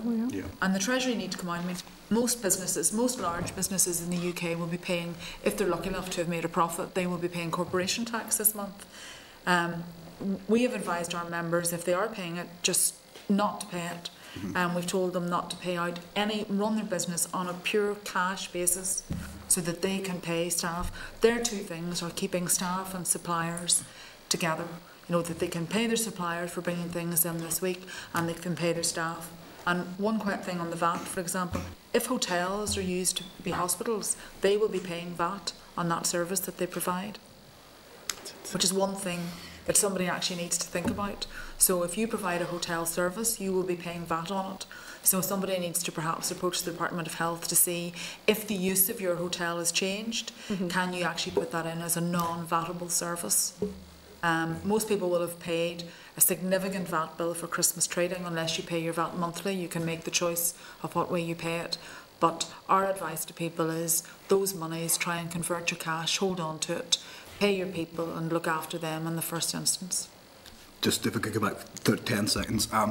John's already said, through the rule book out the window, that we are in unprecedented times, and I fully agree with that. We need to come up with every possible solution. But you mentioned about not telling your members not to pay things. We need all of the statutory agencies and every utility to say nobody will be pursued or hounded through the courts if they cannot pay their water bill or their electric bill or their tax bill, because it's the difference between them not being there 6 months or a year later. So it's penny wise and pound foolish to chase them now, if in 6 months or a year's time there are no businesses left to chase for anything. Madness. Yes. Our water, use on it. Yeah. A big chunk of the infrastructure and a big chunk of the electricity bill, use on it. Call it today. Yeah. Same as the rates process. But you're in a lucky position. We have a big rule book, which is the Treasury, which you can influence. We also have a local rule book, which you can move towards. You can actually instruct for additional stimulus, and you can also take the £600 million that the Chancellor has given to support aspects of business further. You're in that lucky position. All people are hearing is the top line figure, and they are assuming it automatically applies to them, and in many cases it doesn't. And this is where this is becoming really confusing. It's a bit like a war council. I mean, during the war, everybody knew what was happening. You knew what your ration book was. This is a very similar situation. Unfortunately now, we have multiple media channels which seem to produce news both false and real, and possibly somewhere in between. But we need to have a really clear message I mean, the Assembly could come up with fantastic rulings for us very, very quickly and be able to get them out, and that's what you need to do. The Treasury can support us in other things on a national basis, but you have actually money which you can come out and actually pump out today in terms of, you know, well-being, in terms, I mean, we have a post office system, we have a job centre system, we have a lot of systems here that could be deployed in a manner that works very well. All the supermarkets are going to stay open. They're going to have to do shopping on a more measured basis, but information could be given out there. We've post offices, many of them now, in retail outlets, and there are methodologies that you could use, but as an Assembly you have additional powers, and we would urge you to use them and complement what the Chancellor has given us, as well as producing and understanding exactly what the Chancellor is promising and making sure that we have the money to cover it. Thank you. John? I think you should be extremely naive in terms of the powers the Assembly and the Executive have. Yes, there's things we can and should be doing, but the Executive doesn't have power over the Treasury. That's simply doesn't. That's not what I said. But let me finish my point. We can speak to the Treasury, yes, but the rule book I'm talking about ripping up is how the world economy works. John quite rightly calls for, our column quite rightly calls for a freeze, the freeze in time. And I agree with you. I agree with you that the sectors shouldn't be paying their tax bills or any other bills. I agree with you that they shouldn't be contribution to insurance and all those sorts of things. But this is the harsh reality, and this is why we have to rip up the rule book. To see if the central government isn't collecting the taxes, there's no money to pay for health. There's no money to pay for all the extra resources we need to pump into the health service. There is no money to give to workers, whether it's through benefits or through government paying them wages, etc., etc. So we have to understand the restraints and the constraints national governments work under and the executives working under. Because there has to be reality in this situation. So that's why I'm saying we need to rip up the rule book, or at least put it in a drawer for 3 months to get through this crisis. But the first primary objective of the executive and the national government has to be restrict the spread of coronavirus, restrict the number of deaths. And underlying on that plan is to have an economy on the other side of it, which the economy will recover, whether it's in 2, 5, 10 years' time. It will recover, and there will be economic casualties throughout that time. There's going to be. But my primary objective, and I think our primary objective, has to be restrict the spread, restrict the lives that are lost, and work with yourselves in a sensible, open, transparent way which can be delivered from both our sides. Because there's no point in me sitting here saying to you, giving you tea and sympathy around initiatives when I know those initiatives can't be delivered under the current rules. So yes, there's money coming into the executive. We need to get it out the door as quickly as possible. I agree that we should be able to get money out to keep staff on your books. But then, if those staff could be used in the health sector, or those staff could be used, as I've seen contributions in terms of how we use coaches, how we use other catering staff, etc. If they can be used somewhere else in an emergency, we need to be using them somewhere else in an emergency. So, folks, it's time for a wee bit of straight talking between us and solutions as well.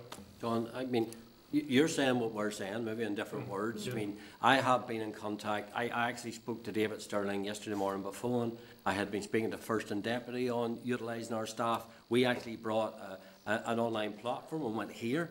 You know, there's one of our organisations has a huge one. Whether it could cope with the rush, we've set up our own helplines. I mean, I agree. This is not about. I mean, this is not. Well, we need to pay taxes to get out. If we were sending tanks off to war, we'd keep building tanks.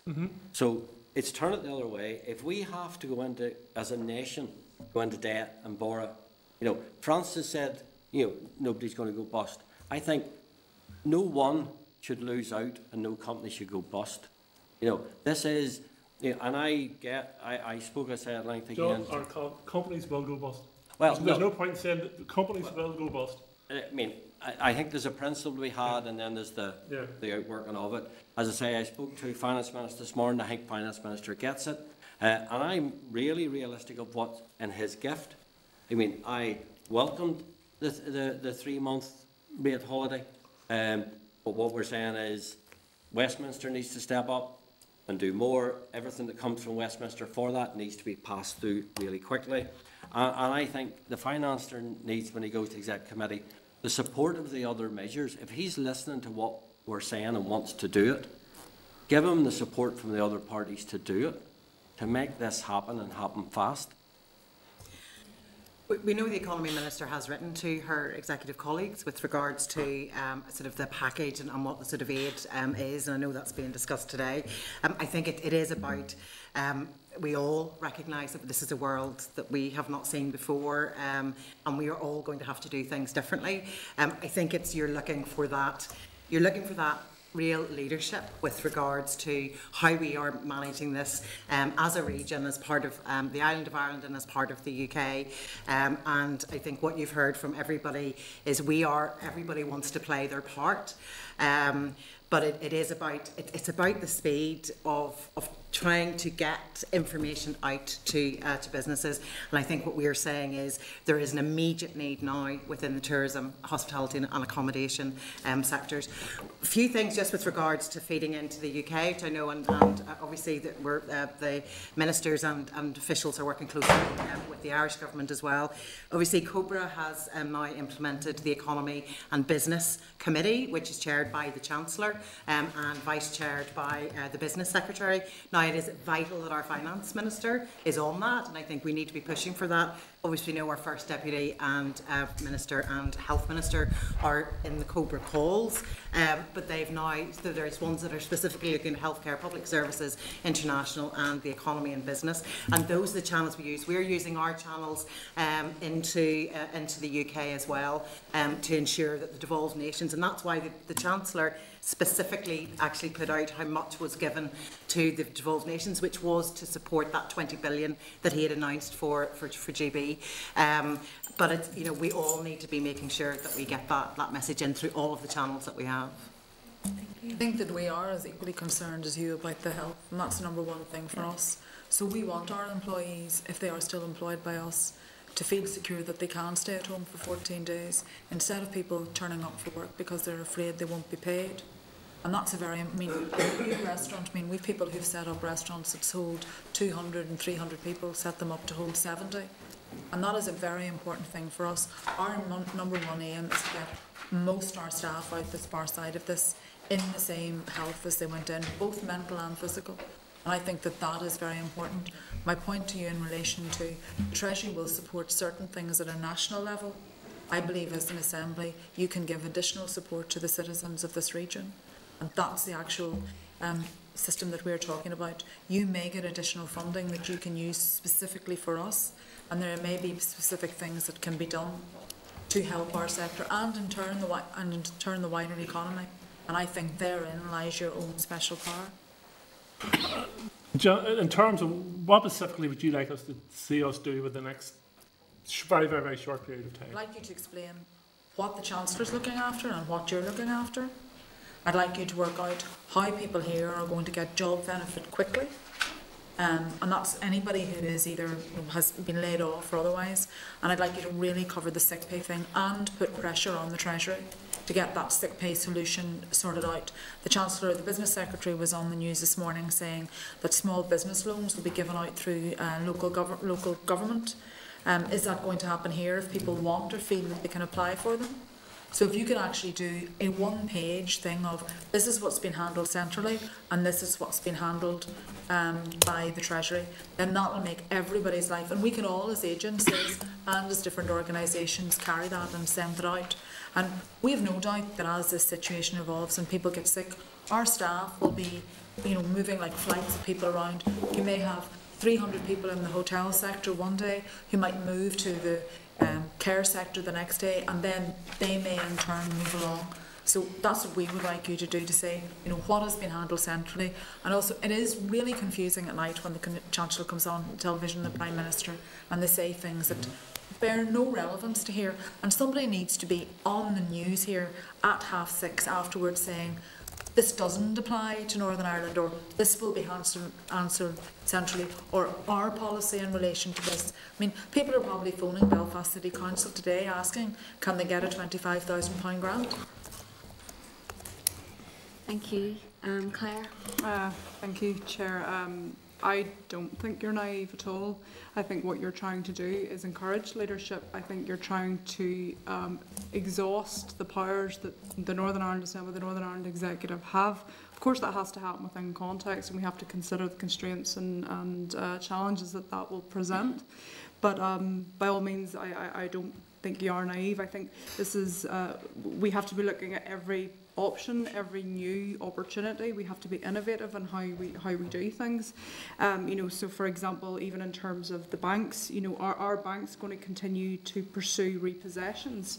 You know, we're responsible for the insolvency service here in Northern Ireland. Are there opportunities through the Department of Justice to try and limit that happening, alongside speaking with the banks, so that people aren't receiving intention to enforce or enforcement notices within itself? So, you know, every department will have to play its role. I think there's every opportunity to do that. Insofar as we are responsible for certain pieces of the remit, then we can legislate, or we can do various different things. So I don't think what you're saying is unreasonable. I think what you're essentially trying to do is get this place to actually understand what its role is and do it. I suppose what some of the concerns, and you had mentioned the banks, Colin, you've been chatting with them. I'd be quite keen to hear some of the conversations around that, because I know the Minister for the Economy herself has having been those conversations. But again, we're seeing in other parts of the UK where mortgages are going to be frozen. And again, I don't even think it's for everyone. I think it's for those who will be most affected. What does that even mean? You know, so in terms of your conversations with the bank, I suppose from a business perspective. I mean, I think you have to take across the economy, there will be different impacts on this. You know, if you run something where everyone can take their laptop home and work, there is some degree of income and business going on, albeit it's never going to be the same. Our sector is obviously, you know, we're on the cold face. We're going over the, you know, we're kind of the trenches. So I've had conversations with the banks. I have some more today. I'm speaking to the head of all the banks. There it is about, you know, and it is about, look, I mean, if people don't need help, then they don't need help. You know, this is about what we need to make sure that people that need help get it, they get their mortgages deferred, that they are working with them about, you know, how can they pay this or that. You know, it's come into partnership is what we're saying to the banks. It's also about resilience of their systems. They need to ensure that, you know, if there is some trade going on, if there is some people, you know, doing deliveries and stuff, that people can get money out the hole in the wall to pay for it. That, you know, if for some reason branches start because of people getting ill, and I don't want to get sensational, but you know, do we all the banks come together to have one branch operational in that area, so there is access for people to get to? There's a myriad of stuff there, but really to the banks too, you know, and it is important the banks know. On the other side of this, if we all work together, you know, there is a really good future for our hospitality and tourism industry, and it's making sure the banks know that and hold the faith with us through this, and work with people and say we've already got, I heard the department say about advice, we've already got a legal hotline up and stuff advising our people and all sorts of stuff, and that shows when you go to the banks and say, okay, I've thought it through, I've got the scenarios, I've got my house in order, and the banks then work with them. The banks have indicated when we've spoken to them that they are happy to work with business. They will look for certain stress tests, but they will also look to government in terms of their own liquidity. There are very strict rules in relation to capital and deposit ratios now, and the bank may look for some changes to those. But most banks have said to people that they are expecting them to come to them with a 3-month scenario and a 6-month scenario. The 6-month scenario might be around payment holidays and things like that, and then the 3 to 6 month period might be around the provision of working capital. But our advice to members has been to actually have a look through that. The banks, the banks have actually been relatively proactive. I think with the recognition that they perhaps were bailed out previously, and now is the time for them to kind of pay back. And also, in reality, if you're going to liquidate and put a whole industry into receivership, nobody is going to win. Yeah. And I think the Bank of England, you know, have made sure that the banks have that liquidity and capability. We're working with the Hotel Federation with regards to how do we get that practical guidance for businesses in engaging with the banks. I mean, I think all of us are engaging with the banks and ensuring that we're getting those messages of reassurance and support for business, which I have to say is coming from across the banking sector. There's more information they need with regards to some of the schemes that have been announced on a UK level, but that, you know, I think everybody is engaging and the banks are giving the right messages, certainly at the moment. Okay, and a quick question around sole traders and self-employment. I know over the last number of years with other achievements around tourism, a lot of sole traders and self-employed people have emerged, particularly with those in relation to food tourism and that type of thing. Are you hearing anything from those individuals about accessing excuse me, potential benefits? Because I'm hearing that if you turn up to Jobs and Benefits Office and you're registered as a sole trader or self-employed, it's much more difficult to access welfare-related benefits. Exactly. And the thing was, obviously, because we'd have a lot of tour guides, for example, who are self-employed, you know, that they become unemployed. They have to go through the process of signing on, and this is something we've been talking about earlier on, is that employment support for just not staff but actually self-employed people. The announcement to date from the Chancellor was about SSP, so if as a self-employed person you had to self-isolate, you could claim SSP or statutory sick pay from day one. We're still waiting to hear on the wider, you know, the benefits, because in relation to that, they removed the limit for universal credit, you know, so there were some things done. When it comes to unemployment, that's what we're waiting for. I think that's what the Chancellor was referring to in the next couple of days, that's what they're working through. But no, and you know, we've got people who are signing on that are being told they have to wait. To get, you know, through the normal processes to get that benefit, and that's definitely something that needs to be addressed. Chair, I will reiterate the point around communications, and I'm just looking at the various websites in front of me. The Northern Ireland Direct website, which is the website for the general public, insofar as COVID-19 talks about it as a public health issue. It's not talking about it in any other circumstance. It's not talking about it in terms of benefits. And to be able to access the information in relation to benefits or the economy, you have to go to a different website. The Department for Communities has updated in relation to access to benefits, so I think now people don't have to present themselves at a JBO, they can do it online. Well, they can do it online, but you still have the waiting time. But it's that conflicting information, and I know if I was a member of the public, and I haven't been, I suppose, now for over 6 years, I'm a public servant, I wouldn't know where to go. I wouldn't know what the information is. You know, my staff are sending me through some information, and I'm asking them, is that UK Gov or is that Northern Ireland? Because I don't want to, you know, state this publicly and it not be confirmed here. You know, we really do need a significant communications plan for Northern Ireland in respect to this issue, and it's not happening. Thank you. So can I just clarify one point? See, when you talk about the waiting time, is that the waiting time for qualification or the waiting time for payment? For pay? I'd have to check, John. I just know there's a waiting period. There is a lag. Yeah. You may, it varies from case to case, but it is generally an average of about 6 weeks. Okay. I just want to come back in and finally say, you know, if there was ever a time for a joined up government, it is now. And I want to thank you for your leadership here, and there is a perception in the public that we haven't shown the same. You haven't got that reciprocated from this Assembly and from our executive. And once again, I find myself in the position of saying, I am sorry, we are sorry, we seem to be behind. This is a crisis, and I know people are reacting on their feet. But there are things that we can do, and I would agree with Claire. You know, we do have a responsibility, and we can react. And I hope going forward that we will be doing that. This is not just a business problem. I know we're in the Economy Committee and we're talking in business terms, but this is a household problem. This is a domestic problem. It's not about just freezing the rents for businesses. It's freezing the rents for homeowners or people that are leasing it and mortgages. We're talking about this in a holistic. This is a human problem. This is a human problem, and it goes across. I just wouldn't like the perception to be there that, you know, that there's kind of self-interest of businesses. Businesses are not being self-interested in this at all. This is a human cost, and we've got to react to it in that way. And I think we've got to be realistic in doing that. There is things that we can do. We will not be able to do everything, and we will be looking for the UK government to step up. But, you know, there are good examples of where leadership has been shown, and it has been on this island. And by the Taoiseach last night, we haven't seen that within the Northern Ireland Executive, and we haven't seen it within the UK.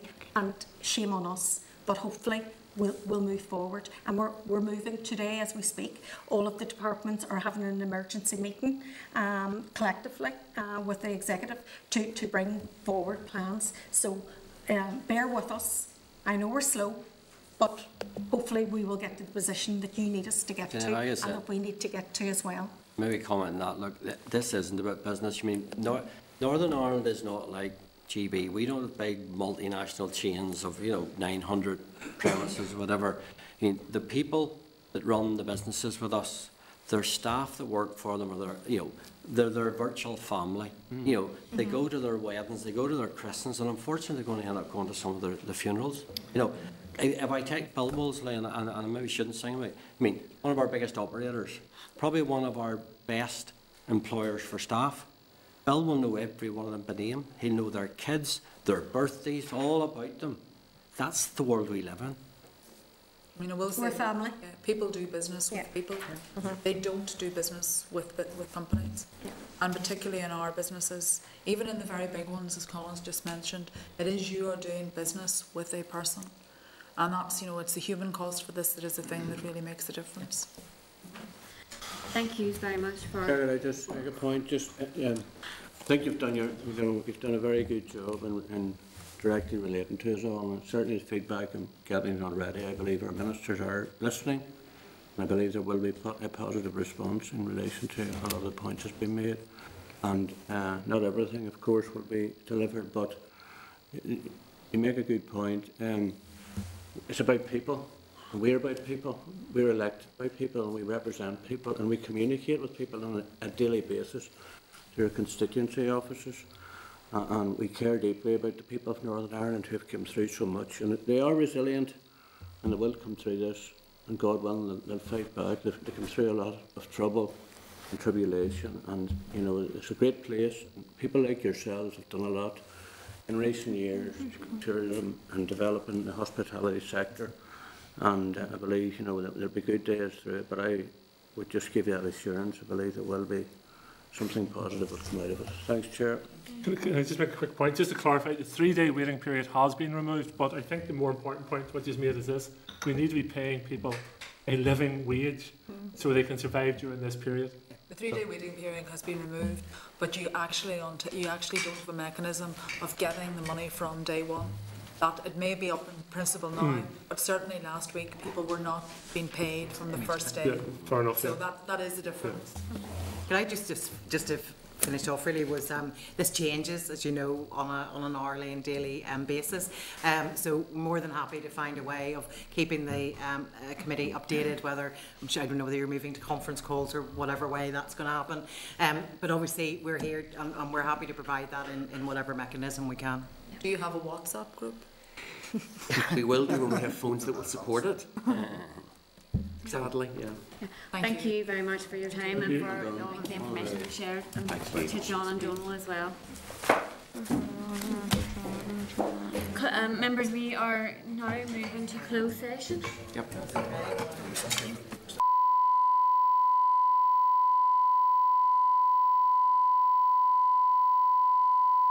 This is the Northern Ireland Assembly Committee Room 29. This is the Northern Ireland Assembly Committee Room 29.